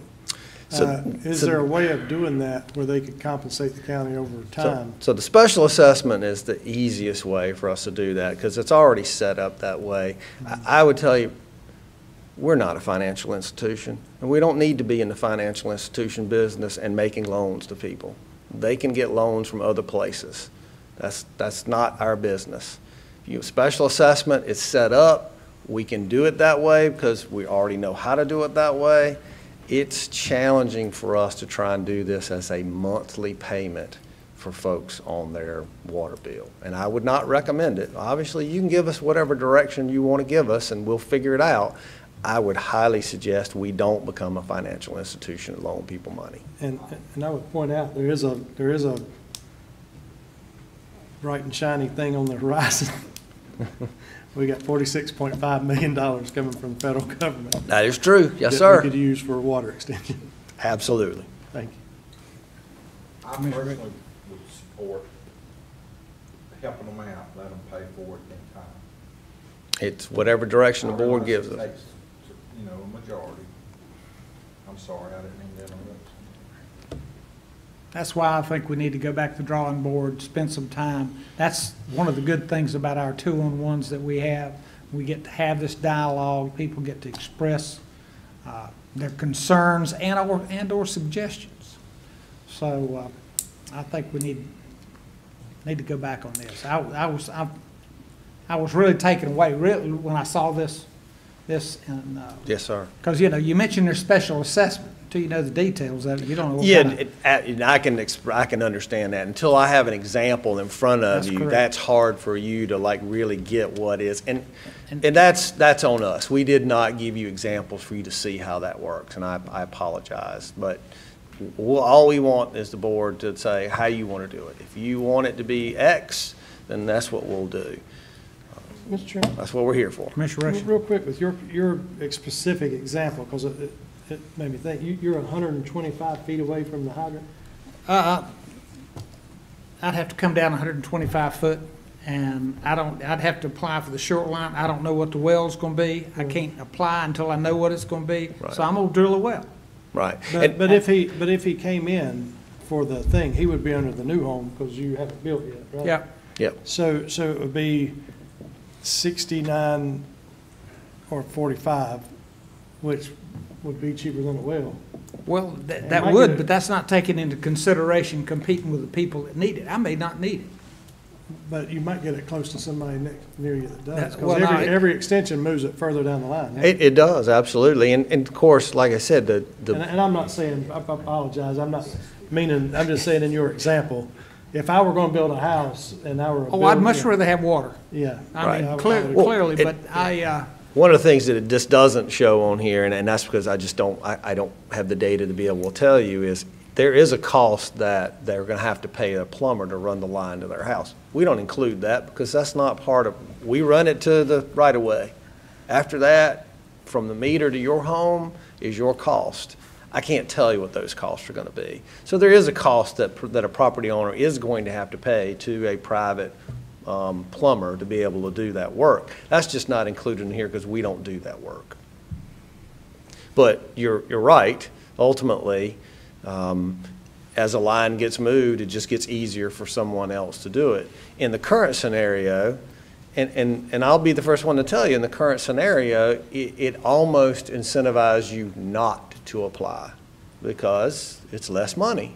So again, if the board wants to give us direction that it's a lower cost, if you want to continue the program as it is, we just need to understand how you want to accomplish the program. And you have a bucket of money. It doesn't mean that if you get 10 applications that you can't say, I'm funding all 10 of them. It doesn't matter that I'm only serving one customer and I'm running it a mile to serve the one customer. I'm going to pay to do it. You can do that. It's your bucket of money to make app decisions. Now, what comes a problem is if you have more applications than you have money, well, then you got to figure out what you're doing. that's what we're just recovering from. Right. Now, I'm not anticipating we're going to have that happen, but, we've been fooled before. So, Well, good thing is in 10 years, we've got another 1 million people here. They can use that one. 309 or whatever it is we're going to be? Okay. Add 10 more. All right. So, you know, we'd had some certain things that were done. These are some things that we're going to need the board's direction on. When do we start an application process? What do we do as far as cost share? Is it a flat fee? Is it not a flat fee? And then when are those due? How are they paid? Those are all things we're going to need decisions on. And it sounds to me, and I'm reading the room, that we're not going to get that decision on July 19th. So I anticipate that what we may need to do is have work sessions with the board and actually work through this program and have you give us what you want those parameters to be. Because right now, we don't have any other options to present you until you can tell us as a board, this is what we want. You, we're supposed to do open enrollment July 1st, which we haven't started. That's correct, yes, That's sir. for next year. It is, yes, sir. Okay, so if we even delay that another 30 days, 60 days, really is not going to impact next year yet. We're far enough ahead of the process. We have the funding. All we want to do, obviously, is we want to be able to have enough time to score the applications, have that data back to you so you can decide what applications you're going to fund or not fund or all of them. And then we can start with engineering, start with design, and then construction to start sometime afterwards. So if the board wishes to push that out, that's fine. What we don't want to do is advertise a program that we don't have the details for. And that's why we didn't advertise for July 1. We just didn't have the details to be able to tell folks, do you have a cost share? What is that cost share? We just couldn't tell them that. So we felt it would be improper for us to put an application out. Any further questions? Any more questions about short line? Mr. Chairman. Commissioner Simpson. Yes, sir. This is actually related to practically everything we've talked about. Going back to our water one-on-one with Barry, we remember you got to have a source, you got to have customers, you got to have transmission lines. I think staff knows that the priority is to provide as many underserved customers in this county as we can. Now that we have a new source or an additional source for water, as a part of this master plan, are there strategies being put together in terms of looking at where those transmission lines might go? Where are there pockets of customers that it would make it, I know it's business, so it would make it economical to deliver water to that area? Sure. Is that being done, or So, yes, sir. to get that done? That we're looking at both the water and the sewer components of, you know, where is it easier for us? Now, I'm not going to tell you we're going to catch everything, because we're not, but we are going to be looking at, you know, are there areas that make a system benefit for making a loop and tying in more folks, extending to a certain point to get rid of a dead end? Because obviously, poor water quality can occur in a public water line just like it can in a well. You leave it in the line too long, becomes poor water quality. So yes, sir, we are looking at those things as far as part of the master plan.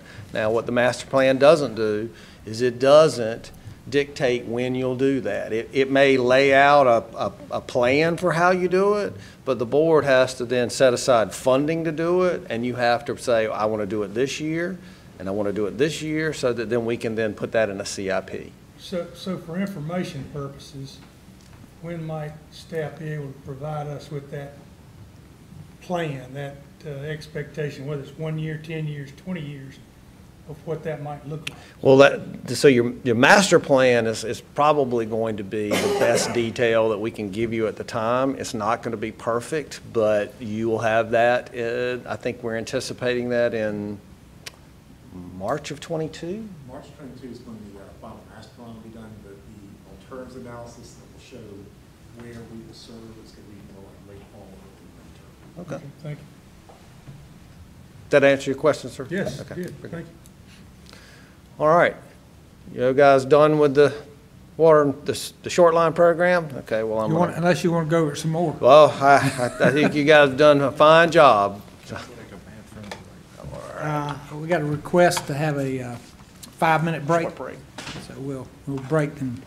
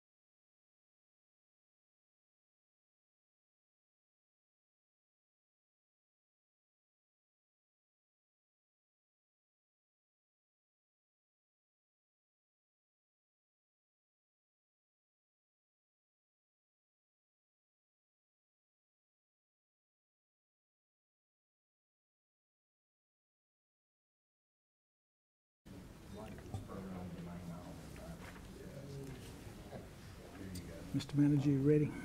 I am. All right, we'll resume. Mr. Matthews. All right. So last topic here is the interlocal agreement with municipalities, and this is concerning water and sewer. So previously, the board had given us some direction that you wanted us to approach our municipalities concerning our commodity of water and sewer, and Commissioner Williams likes to call it a scarce commodity, and it is a scarce commodity. It is absolutely that.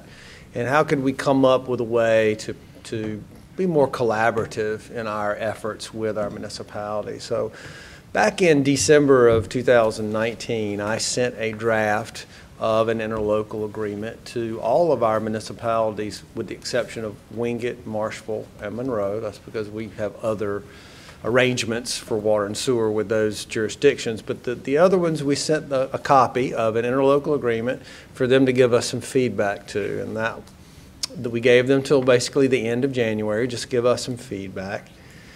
And then the manager and I actually went on a traveling road trip, and we met with most of those municipalities to talk about the interlocal agreement and the purpose behind it, what we were trying to accomplish, and ask them how would they like to move forward with that.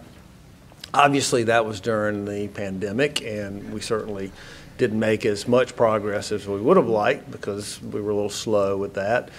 But fast forward, we thought the best way to approach this was to actually take our three municipalities that are usually our higher growth municipalities and really focus on discussing with them how could we have an interlocal agreement. And so we gave them obviously the draft, and we met with them individually to talk about their concerns, their wants, their needs, those types of things. And so up until this point, we have had three, and I believe I'm correct, three iterations of where we have sent a draft interlocal agreement to them saying these are our comments based on feedback that we've gotten from the municipalities. We've met with them twice in person. We've communicated on a number of times by phone, by email, but essentially what it's led to is what you have here is the last version that the county has provided to the municipalities with our recommended basically language for that. And there are some things in there that the municipalities may have some questions about, but we had our concerns as well. I think it's fairly close to what the municipalities would be willing to agree to. But at this point in time, they have it, and we haven't really talked about what their questions would be after this final draft. So what I'm going to do is just sort of go through the major sections. I'm not going to go through each section. Some of them really are not necessary, but I'm going to go through the major sections and see if the board has any feedback, any questions, any concerns, so that we can hopefully move forward to completing this. So let's see here. So obviously you have the purpose, sections 1, and it's really just talking about our roles as the municipality and the county in water and sewer.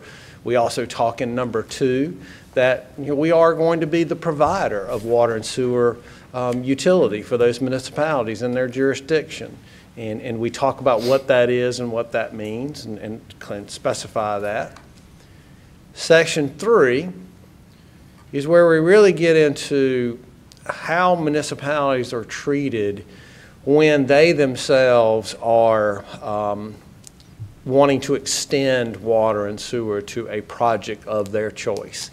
It could be land that they own, that water and sewer just needs to be extended to it because they own the land. It could be that they feel that there's a development project that they just think is the right thing to do, and they want water and sewer extended to that project. And so how does that get funded? How is that paid for? And it's really talking about, there's sort of two ways really. One is through the collaboration of our master plan and our ultimate CIP. If a project is included in our CIP and it's funded, then the county will be responsible for building that project. Because obviously we've identified that that is something that is a benefit to the system, so the municipality doesn't have any cost share for that because it's already built into the idea of the system improvement. However, if there's a circumstance where it's not in the CIP, it's not funded, then there's a mechanism where the municipality could receive some funding payback for that. And the way this is structured is that the municipality would fund the total cost of the extension, and then over a period of time, revenues that we collect, monies that we have, we would pay back the municipality a proportionate share of those. And the way this one is set up is that we would go to no more than 50% of the total cost. That's the maximum. They could get up to 50% of the total cost of what it was to actually install that line. And that would be over a 15-year period. So it's anticipated that annually we would just, how much money did we collect? What is the component of that we're using as far as methodology to figure out that amount? And we pay them that amount. And then the next year is the same thing. Who connected? How much money did we collect from that? That money then goes to them until we either A, we get to 50%, we're at max, or B, we get to 15 years and we're done. We're not collecting, we're not giving them any more share of the funds after that period of time. Now, someone asked the questions like, well, you know, how did you come up with that rationale? It's not free for us to own and maintain a line. Just because someone puts it in doesn't mean there isn't a cost that we're going to have with that over time. There's a cost to operate it, there's a cost to own it, fix it, maintain it. And so ultimately, we're building into it that there's a cost that we're going to have to incur with whatever is put in, sewer, water, whatever that may be. And that's how that is actually established. Yes, sir. Commissioner Stress. I'm kind of confused at this because, so if it's a town hall, and they need sewer run to the town hall, is that what we're talking about reimbursing for? Because if it's a housing development in a town, the builder puts all that in, the builder pays for it. Absolutely. What we're talking about here, in most cases, it will be municipality owns a piece of property. They want to build a new town hall. They want to build a public works building, whatever it is they want to build. They need water extended to it. It's not in our plan to extend water to it.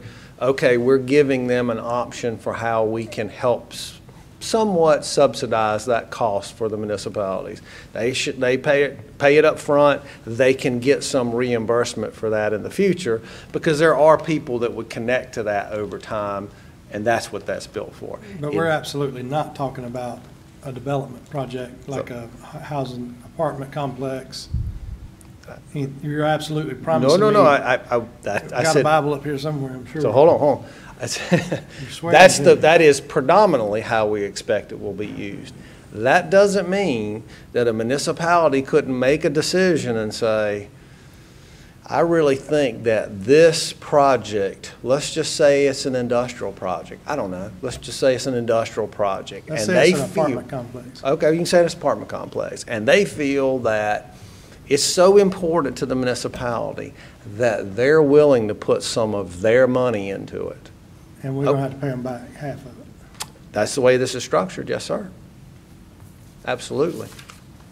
Now, obviously, the board can say, that's not how we'll do this. We'll only do it for property that the municipality is building themselves.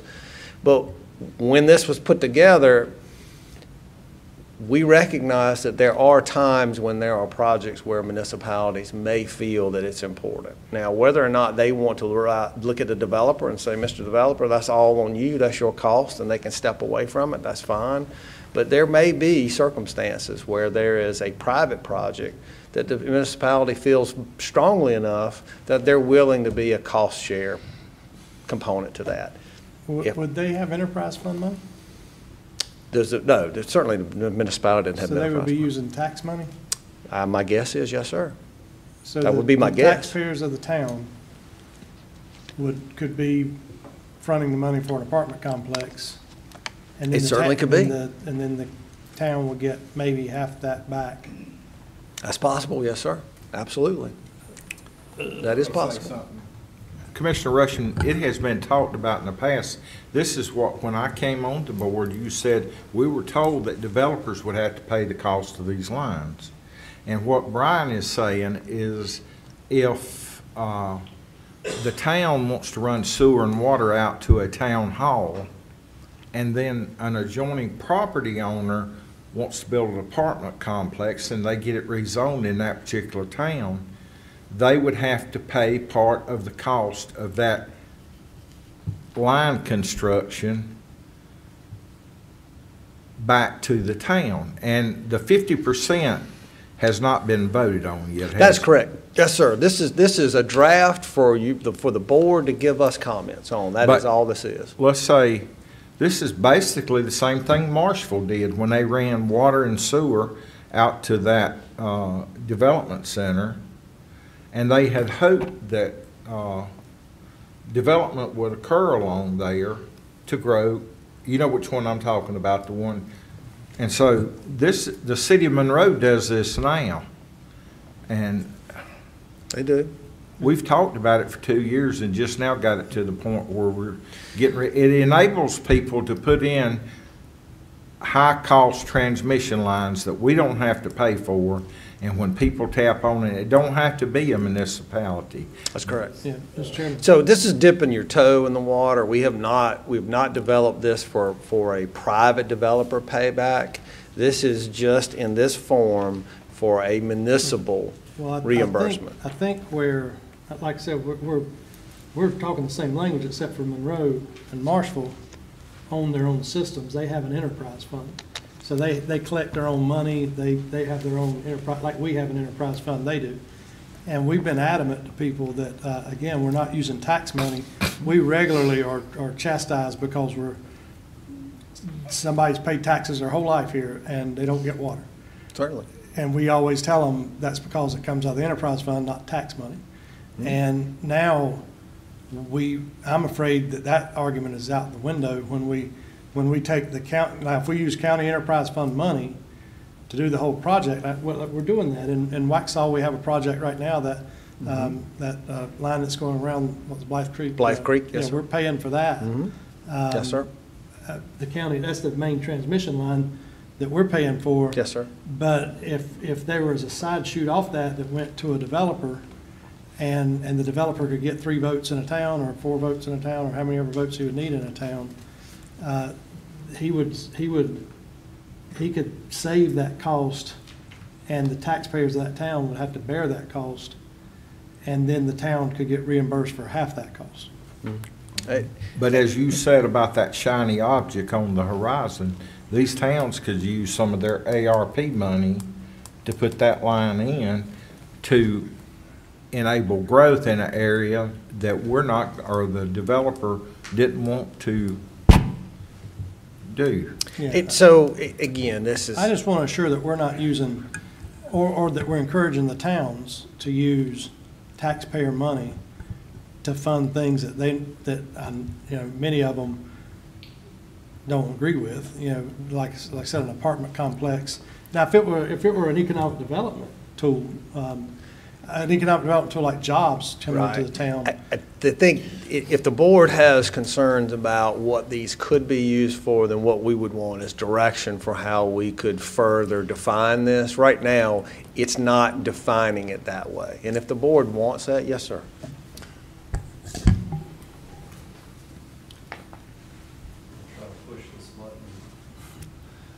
And read this thing at the same time. But Commissioner Rushing, again, Mr. Matthews, he is looking for feedback on this. But as it's currently drafted, this section that you're talking about pertains to, quote, any property that municipality owns and is developing itself, which requires the extension of existing infrastructure of the utility. So before we go any further, I appreciate that Manager had clarification. something he wanted to say. Did you? You're okay? Go ahead, Stone.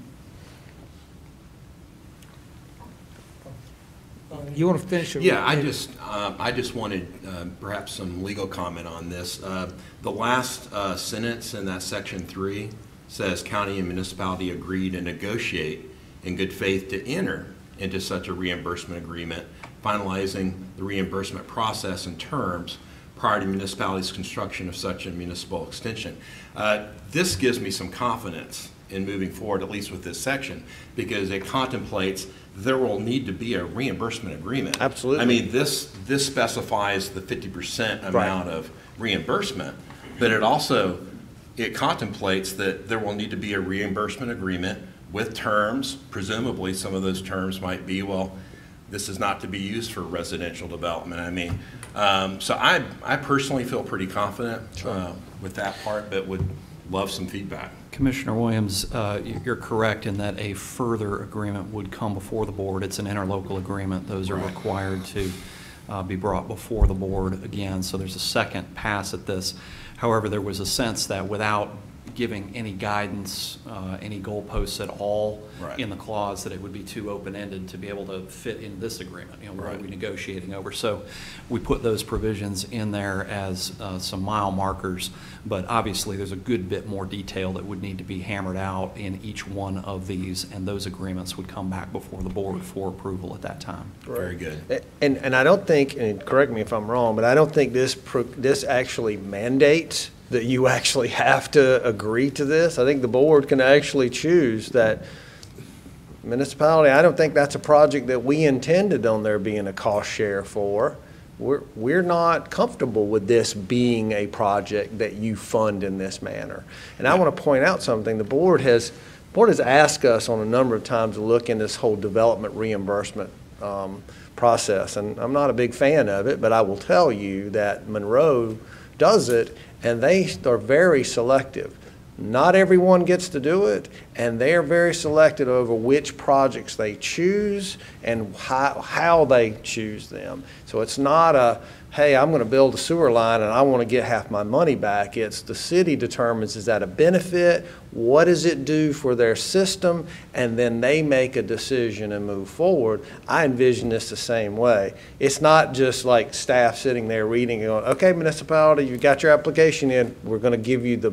That's not how this works. The board still has some interaction in this. Brian, I want to say something to that too. It is not in our purview to tell the cities how to spend their money or where to spend it. But this gives them a vehicle. If they really want it to happen, it gives them a way of funding it. You know, just like we did the Indian Trail water line enlargement. Economic, you remember we did that Yes, with sir. economic development money. Yes, sir. A third. And once we got all that together, that project moved forward. Indian Trail's not fussing about low water pressure on Main Street. So what I'm saying is we, as the provider, we've got to give them tools to work with where they can make what they want to happen in their towns. Their towns is their call. Certainly, sir. Question, as a developer, once he puts the lines in, and then we turn it over to us to run water in it, those lines become property of utility. Union correct? County Utility, yes, sir. Same thing applies here, right? Yes, sir. Okay. They become our ownership, our maintenance responsibility. They're ours. Okay. Mr. Chairman? Yes, sir. And so like a pump station or anything like that, that would go along with it, and we have to maintain that, take care of it. We're Yes, sir. taking pump stations offline in Waxhaw now as part of that project. We are trying How much to, was that project, like 16 million? that sounds about right, but I don't have the exact number. Yeah. I can get it for you, but Yeah, I don't think have the exact I'm just number. remembering close to that number. I think that's accurate. And again, this is not about the towns, this is about treating everyone fairly, even county projects, because if we told a town project, and again, I understand this better now, because what you were telling me and what, you know, it works out better in my mind. I Sure. just wanted to make sure that we weren't telling a town project Yes. for an apartment complex that they could get half their money back. Absolutely. And we were telling a county project with, you know, 2 houses an acre, that they couldn't, because that would be unfair to the development community as a whole in the county. Certainly. And we would definitely get challenges on that, I would think. I understand your concern, yes, sir. All right, so more questions about this section? Because this is new. We've never had this type of a reimbursement arrangement. This was something that we felt that the municipalities are different than developers. They're not developers, so what could we do to incentivize them to be part of the solution? And this was just something that the manager, and we had a lot of conversations about this, and I think it actually was well received by the municipalities as an option on that one. Did not expect that to happen. Okay, so number 4, that is talking about the input that the municipalities have into our master plan and into the CIP. And as Mr. Fulmer was talking about, they're already in the process of meeting with the towns and collecting data from the towns about their growth projections, their information for how they intend on growing their communities. That all needs to be part of a master plan. And then ultimately, it needs to be part of a CIP, which that's where the rubber hits the road. That's where the money comes from. It's the CIP. And annually, the board will establish a CIP that you want us to fund projects with. And each year we'll come back to you and say, these are the projects. Hey, we identified these things in the master plan. Now we're moving forward with these things in the master plan over a period of time. And so it's important that we get feedback from our municipalities and ultimately discuss, are there projects that they think are beneficial that should be in the CIP? And the board, do you agree or disagree? Because ultimately it's your decision. It's your CIP that you adopt. So do you agree with those things? And that's how that is structured. So number 5, and that's really, 5 and 6 are sort of really the last 2 important ones. 5 is talking about package plants. We've had a lot of discussion about how package plants operate, the cost of maintaining them, and the issues that we have with package plants. And while the county has several that we own and maintain, and one of them is in very good shape, some of the other ones aren't. And we were very clear that we feel that the county is not going to be responsible for taking over and maintaining and owning package plants if a municipality decides that that is better for their community for a purpose. We're not taking away their ability to make that decision. If they feel that a package plant will serve an area better and we just can't serve it in a close enough time to make it work for them, that's a decision they can make. We're just making it very clear that the county is not going to be on the hook for owning and maintaining those package plants. I think that's fairly reasonable. If you want to make a decision to have it, that's great. Just don't expect us to take it and maintain it. I think that's a reasonable position, and that's what that's stating there. And last but not least, the term. The term right now says for 30 years. Obviously, there is a component in there where you can opt out or you can say, I don't want to be part of it. We do ask that they give a 2-year written notice for that. Again, this is an agreement. Municipalities and the county can always amend this agreement. You can make changes to it at any point in time. But right now, it is structured for a 30-year term with a 2-year notice if you decide you don't want to participate in that anymore. So those are really the nuts and bolts of the draft agreement at this point in time. I'm really looking for some feedback from the board. Are there things that you like, dislikes, things you like to see changed? Just looking for feedback because obviously we want the municipalities to have our final version so they can make a decision. Commissioner Rape. I want you to clarify something, Brian. Yes, sir.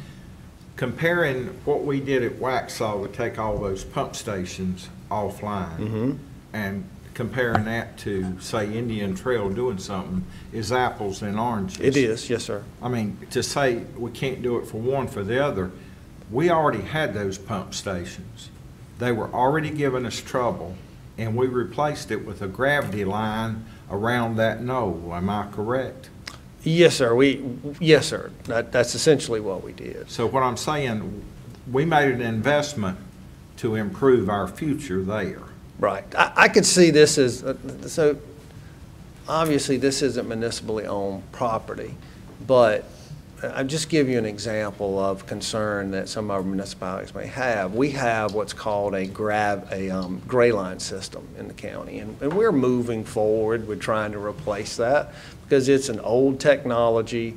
It's got essentially a septic tank that each individual lot has, and really the water just flows through the system is what it does. Serves 2 houses per septic tank. Yeah, it can't serve a lot, and it certainly can't really serve businesses very well. But there are circumstances where this exists. It doesn't provide a real public utility purpose for a business option, but I could see a town wanting to figure out how can we change out some of these gray line systems so that we have a more a current public sewer system. That's not the same as running a interceptor line. That's a different animal. But I could see a municipality sitting down with this board and saying, we would like for you to put that in your CIP because that's important to us to see that change out so that we can see better commercial development in this area. And you as a board could say, yes, we agree with you. We think that is a board CIP decision. Or you could say, no, municipality, we don't think that that's something we're going to do right now. It's not a top of our priority list, so you have to figure out another way to get that funded. I can see those types of projects us talking about. Brian, I know we've got some elected officials here with us today and some probably watching, and you talk about not accepting package plants. Yes, sir. Would you entertain a tour for some of our elected officials if they want to understand a package plant? I think Grassy Branch would be a good one to see. Oh, yes, sir. You sir. have to walk around to keep from getting the fluid on you.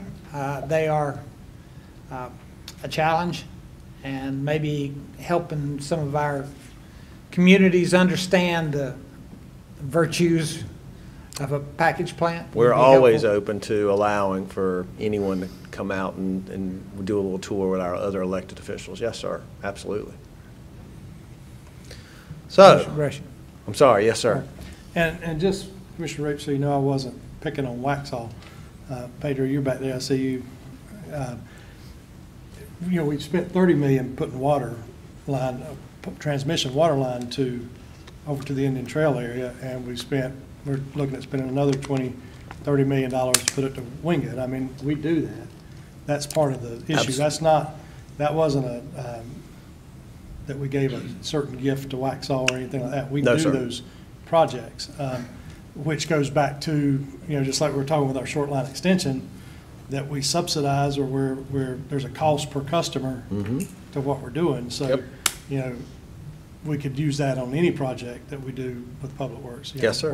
What was the $30 million, $30 million dollars going to? How much would that break out per customer?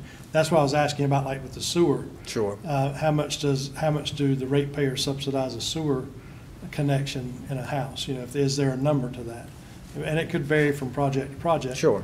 And again, by no means picking on Waxhaw about $16 million, because we spend a lot of money in other places.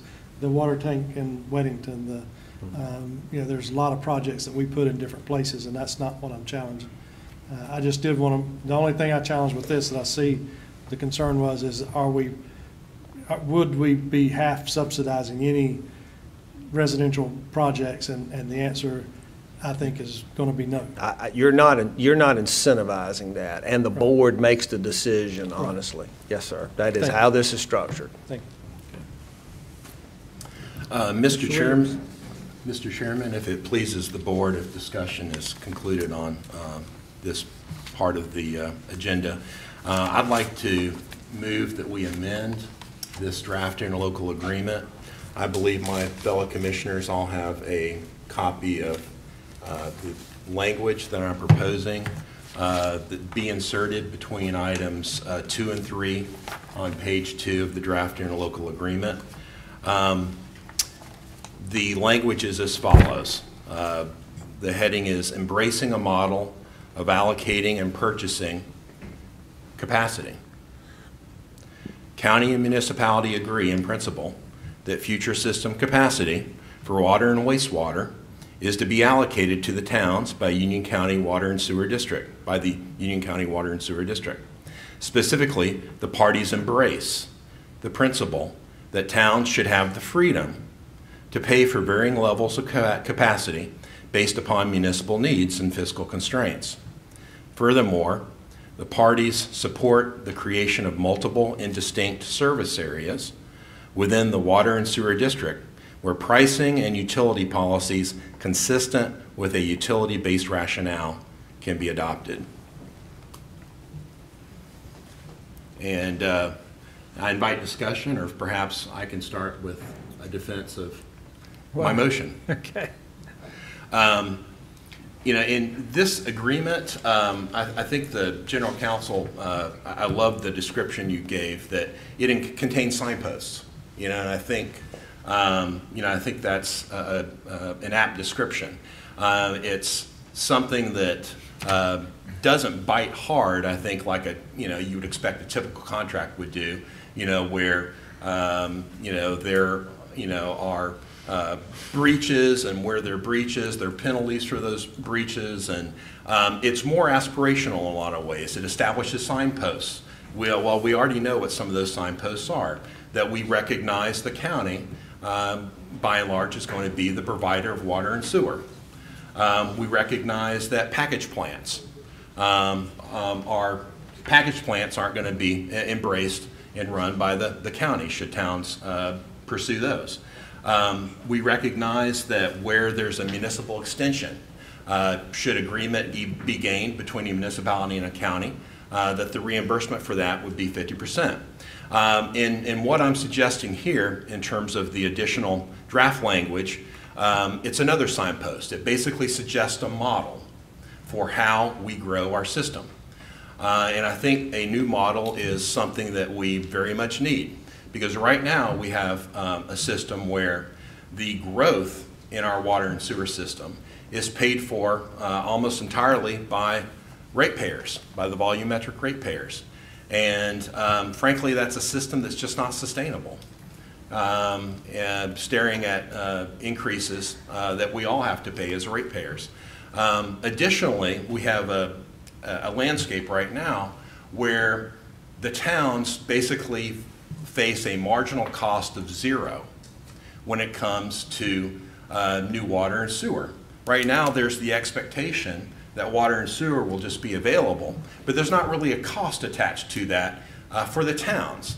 And I think, scarcity is a very important concept. We deal with scarcity every day when we negotiate in the marketplace for goods and services. Well, I can't think of anything in this job that's more scarce than water and sewer. I can tell you, as a new commissioner, it seems to take up most of my time and most of my mental energy.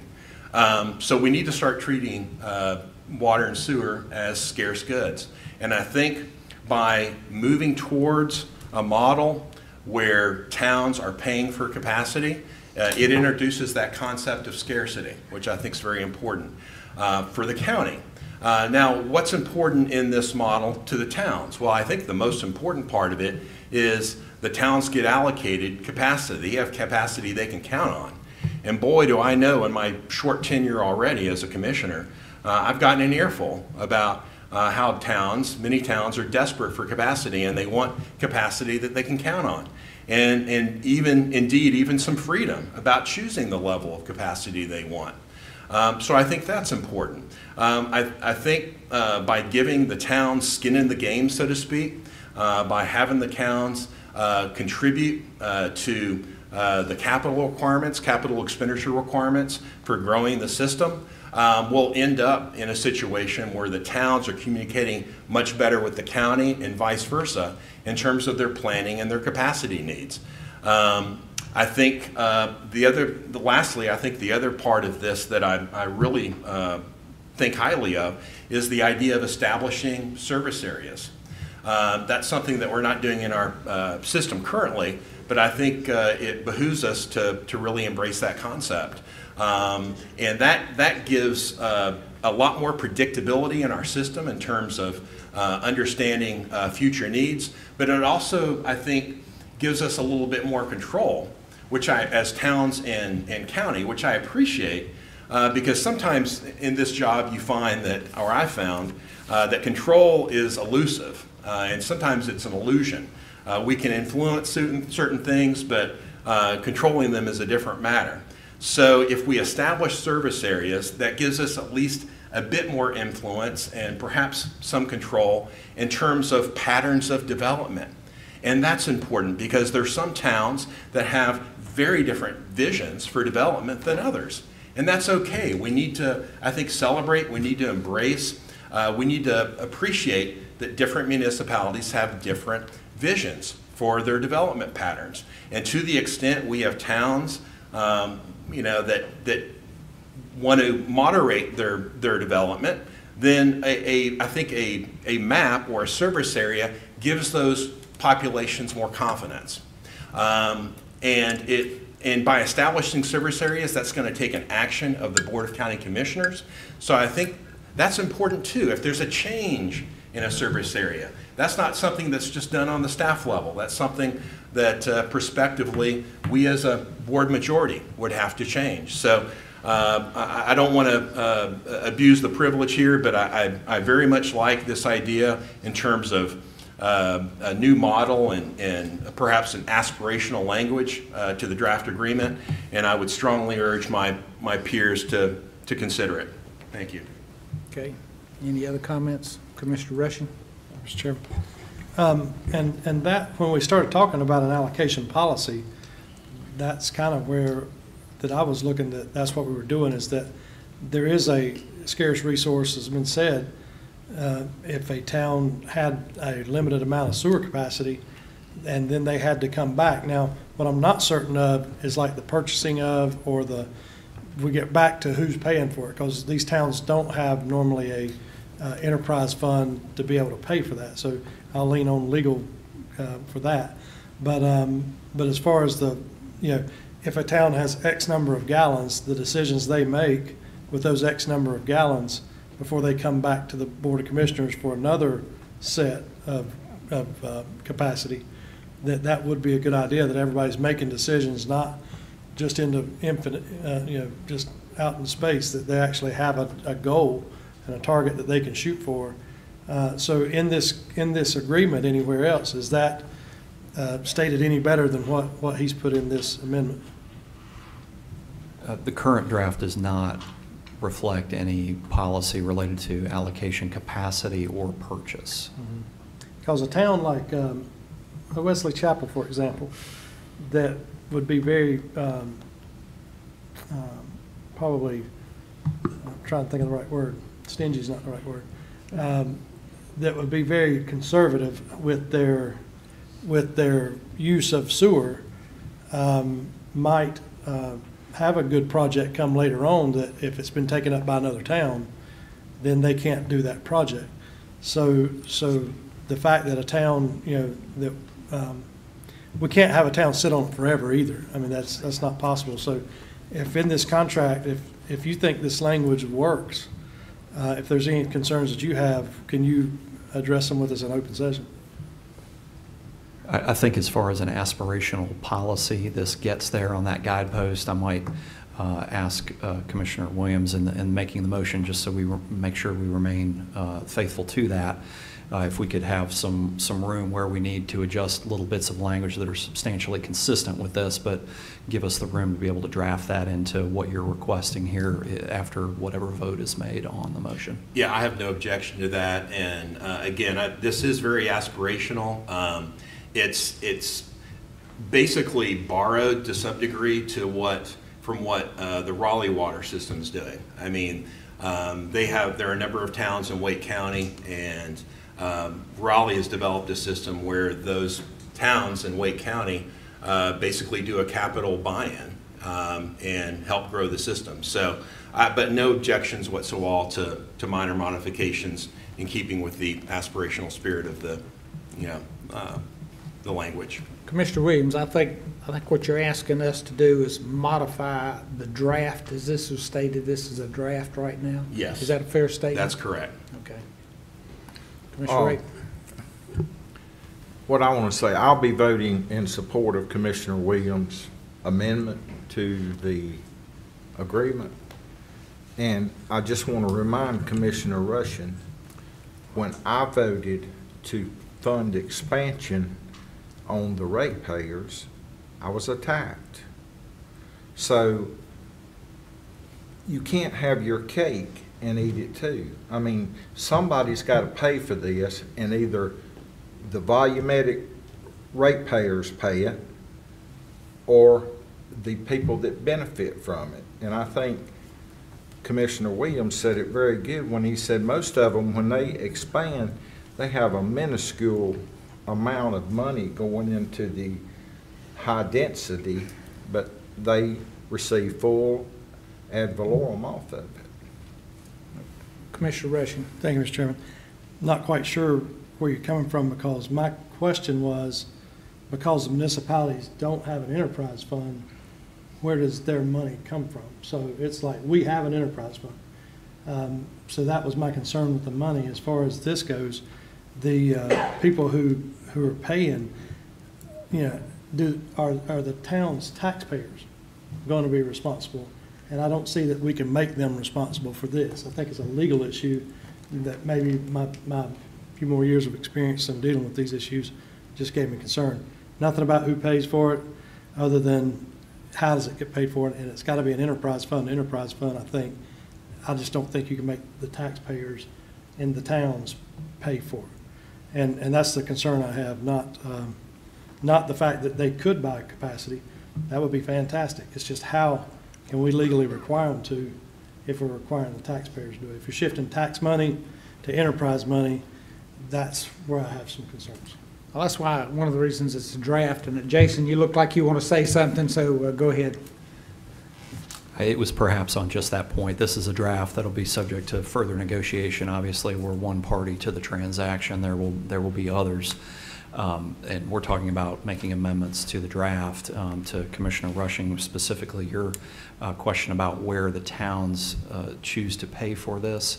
As it's drafted now, that's within the discretion of the town. If they feel they have freedom to create a fund for this or that, or pay it out of certain pockets, that's entirely in their discretion. That's not something that we have any control or influence over right now that would be attributed back to the county. Commissioner Williams. Yes, thank you, Mr. Chairman. And correct me if staff correct me if I'm wrong, fellow commissioners correct me if I'm wrong, but prior to Union County is setting up its own enterprise fund, we obviously didn't have an enterprise fund. So and statutorily there are no objections to, there are no prohibitions against tax money or general obligation funds being used to build a water and sewer system. Indeed, towns throughout North Carolina can and do spend funds that are not enterprise funds. I have not personally looked at that issue. I'd be glad to, but again, that would be something that the towns would probably discuss with their legal counsel, and I'm sure those apt attorneys for those towns can help them with that. And just one other thing too, I know with this American Rescue Plan money, one of the things, if I'm not mistaken, one of the things it can be used for is water and sewer. And the feds have just showered American Rescue funds on counties and towns. So in terms of where this comes from, conceivably from tax revenues, but conceivably from ARP funds. Mr. Kay, I think, I'm no lawyer, and you and Mr. Williams are, but what I was hearing him say, Union County's Public Works has not always been an enterprise fund. It was part of county government, wasn't it? I believe that's correct as a matter of history, but that's not something that I've looked at recently. I'd be glad to look at that and talk about see what he's, how we can do that. What I'm hearing him say, understand. Some towns run everything through one account. Yes, sir. I believe that's correct. However, my role is to advise the county on its legal rights. Any of these municipalities from doing it as part of their annual budget, like Union County did up until the enterprise and the sewer and water district was set up. Yeah, I think I understand your question and the answer. I don't have an objection to them doing that, but it's not my province to say whether they can or can't. Okay. Commissioner Rushing. And again, an excellent way for these towns to do it would maybe be like Union County did many years ago in the 70s when they passed a bond for sewer and water. The towns could always do a bond vote of their citizens, and their citizens can tell them if they want to continue growing and doing all these great things with sewer and water. Yeah, and apologies for getting us into the weeds. Ultimately, you're right. This is up to the town to decide how to finance. I mean, we can speculate, bond here, tax money there, enterprise fund, ARP monies, but it's up to the town to decide clearly. Okay, we have a motion on the floor. Any further discussion? All in favor? Aye. Okay. Appreciate it. Mr. Matthews? That is all I have today, sir, unless you have any other questions. Yes, sir. We got some information here from Tony, I believe, at the beginning.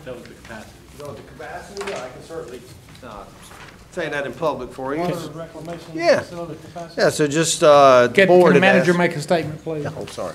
Before we get, excuse me, Mr. Rushing, before we get into that, I'd just like to get a point of clarification regarding the interlocal agreement. So we've been back and forth with the municipalities a number of times, and there have been changes each time it goes back and forth.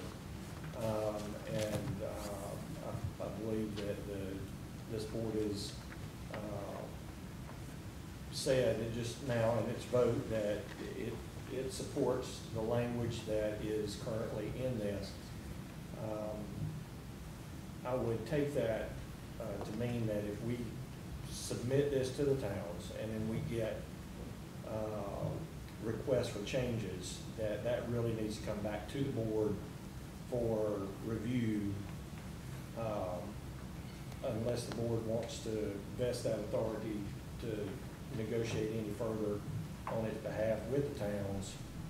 But I think we've reached a point in this interlocal agreement where those changes that may be requested by the towns should be coming back to the board. Is that what my understanding would be? That would be mine, yes, absent minor changes. Make a motion to do what? Based on your- I would like some direction. Well, based on your recommendation, I think we don't need to take away, so we've got very talented staff. I think the final document has to come back to us to be approved. Absolutely.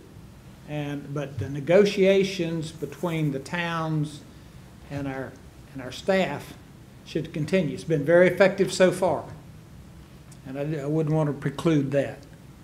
So I'll make a motion that we let staff work out the nuances between what the towns may perceive and the county, and then when we but the final document does require this board's approval. Is that fair? Yes, sir. I'd just like the board to know that if there are any changes that come back from the municipalities to this document that you've approved today, that we will pass those changes along to y'all, provide you with copies, so you are up to date on what those changes suggested changes may be, and are not caught off guard about that. Okay. All right, Commissioner Rushing. Thank you, Mr. Chairman.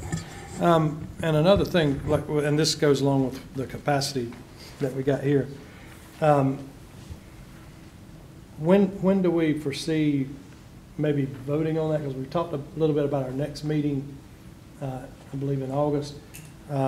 We have a lot of people that are calling us and inquiring on the when we're going to lift the stop on permits going in. Do we have any date that we're shooting for, or do we need to express to the towns in your discussions with them that we're trying to get this capacity allocation and move forward with so that people can do what they need to do? Are we getting any further along on our project that we're going to 6 Mile Creek? I think we're doing some liner in a pipe. Any kind of updates with that stuff? So it was our anticipation that we would not be asking the board to remove the cap until the tar kiln project was completed. We are still estimating that project to be completed end of August, sometime September, hopefully. Once that's done, that's the diversion project goes to 6 Mile Creek. We would hope that at that point in time, we'd have that completed. Maybe we would have the interlocal agreement completed at that point, and we would come back to the board and say, here it is, this is what we currently have, and ask you to remove the cap. So that's our, Possibly first, second meeting in September? that would be our goal. Yes, sir. Absolutely. You said when the tar kill's finished, but if the cap still is exceeded, we can't remove that. That's correct. Well, the board can remove the cap. Well, I Certainly. understand, but it's not in the county's best interest to continue adding load to the system if that's not reducing. Well, That's something we'll have to evaluate once we get, see, because my understanding, Tarkill, right now, when you take affluent from 12 Mile to Tarkill, Right. it still counts against 12 Mile. No, it does not. It doesn't. It comes into the plant, but it doesn't get counted against the plant. Well, that's I not think- what I was told earlier. And I apologize. It comes into the property, but it's diverted before it gets counted into the plant system. But that diversion's not there now, is it? No, sir, because it's under, obviously in repair. But Tarkill, okay. Yeah, so, and it will not be completed until, we believe, September. Now, and I get what you're saying. What we're talking about here is understanding that as long as we're getting better weather conditions, which if you can see, we actually are. We went down from 99% at 12 Mile to 98%. I know that's a small needle, but that's 75,000 gallons. You know, that's enough for some projects. So we recognize that over time, if we get good weather conditions, we get the diversion project finished, then we can give some additional capacity while we're waiting for the full expansion to be completed. So we will be asking the board to consider that. Obviously, you cannot remove the cap, or you can establish the cap at a different level. I mean, if you wanted to move it to a different level, say, well, we won't go above this, that's fine too. But we understand that there are some folks out there that are waiting, and we cannot give them capacity until the board removes the cap. We just can't. So that's a decision you'll have to make at some point in the future. Okay. All right, do you want me to tell you about the capacities that I've got here? Okay, I didn't know if you wanted me to go through them with you or not. No, that's fine. Okay, all right. I was just wondering a date, kind of on the shoot that we were shooting for. The goal, I believe, is sometime in September, hopefully. That's our goal. Mr. Rushing, the other thing I would add to Brian's update on that is we do have some inflow infiltration projects, or we've finished the analysis, but we've got a project that'll be coming to the board. I believe it will be in August. Is that right, Hung Yee? That will mitigate a should mitigate a significant amount of inflow into 12 Mile Creek. But you'll be seeing that on your August agenda. So we continue to work on those inflow infiltration. And when we look at what, when you say short term, that's all relative, within the next 12 months. If you look at the tar kiln force main repair, any kind of diversion improvements at 12 Mile, and any kind of inflow infiltration mitigation in a 12 Mile creek, those are all relatively short-term type projects that could yield some additional, or I would say, I wouldn't call it additional capacity, I'll call it more efficient use of our capacity that we currently have. But any kind of long-term gains, short of the expansion of 12 Mile taking place and any other project being approved, we are running out of capacity at a pretty quick clip. Okay, that's all. Any further comments? Then I'll move the board go into closed session for the following. Good point. Okay. Any further discussion on it? All in favor? Aye. Okay, thank you, Stone. I move the board go into closed session for the following purposes in accordance with GS 143-318-11A3 to consult with an attorney in order to preserve the attorney-client privilege and in accordance with GS 143-318-11A5 to establish or to instruct the public body, staff, or negotiation agents concerning the position to be taken on behalf of the public body in negotiating the price and/or other material terms of a contract or proposed contract for the acquisition of real property. In favor? Got it. All right. Thank you, Brian.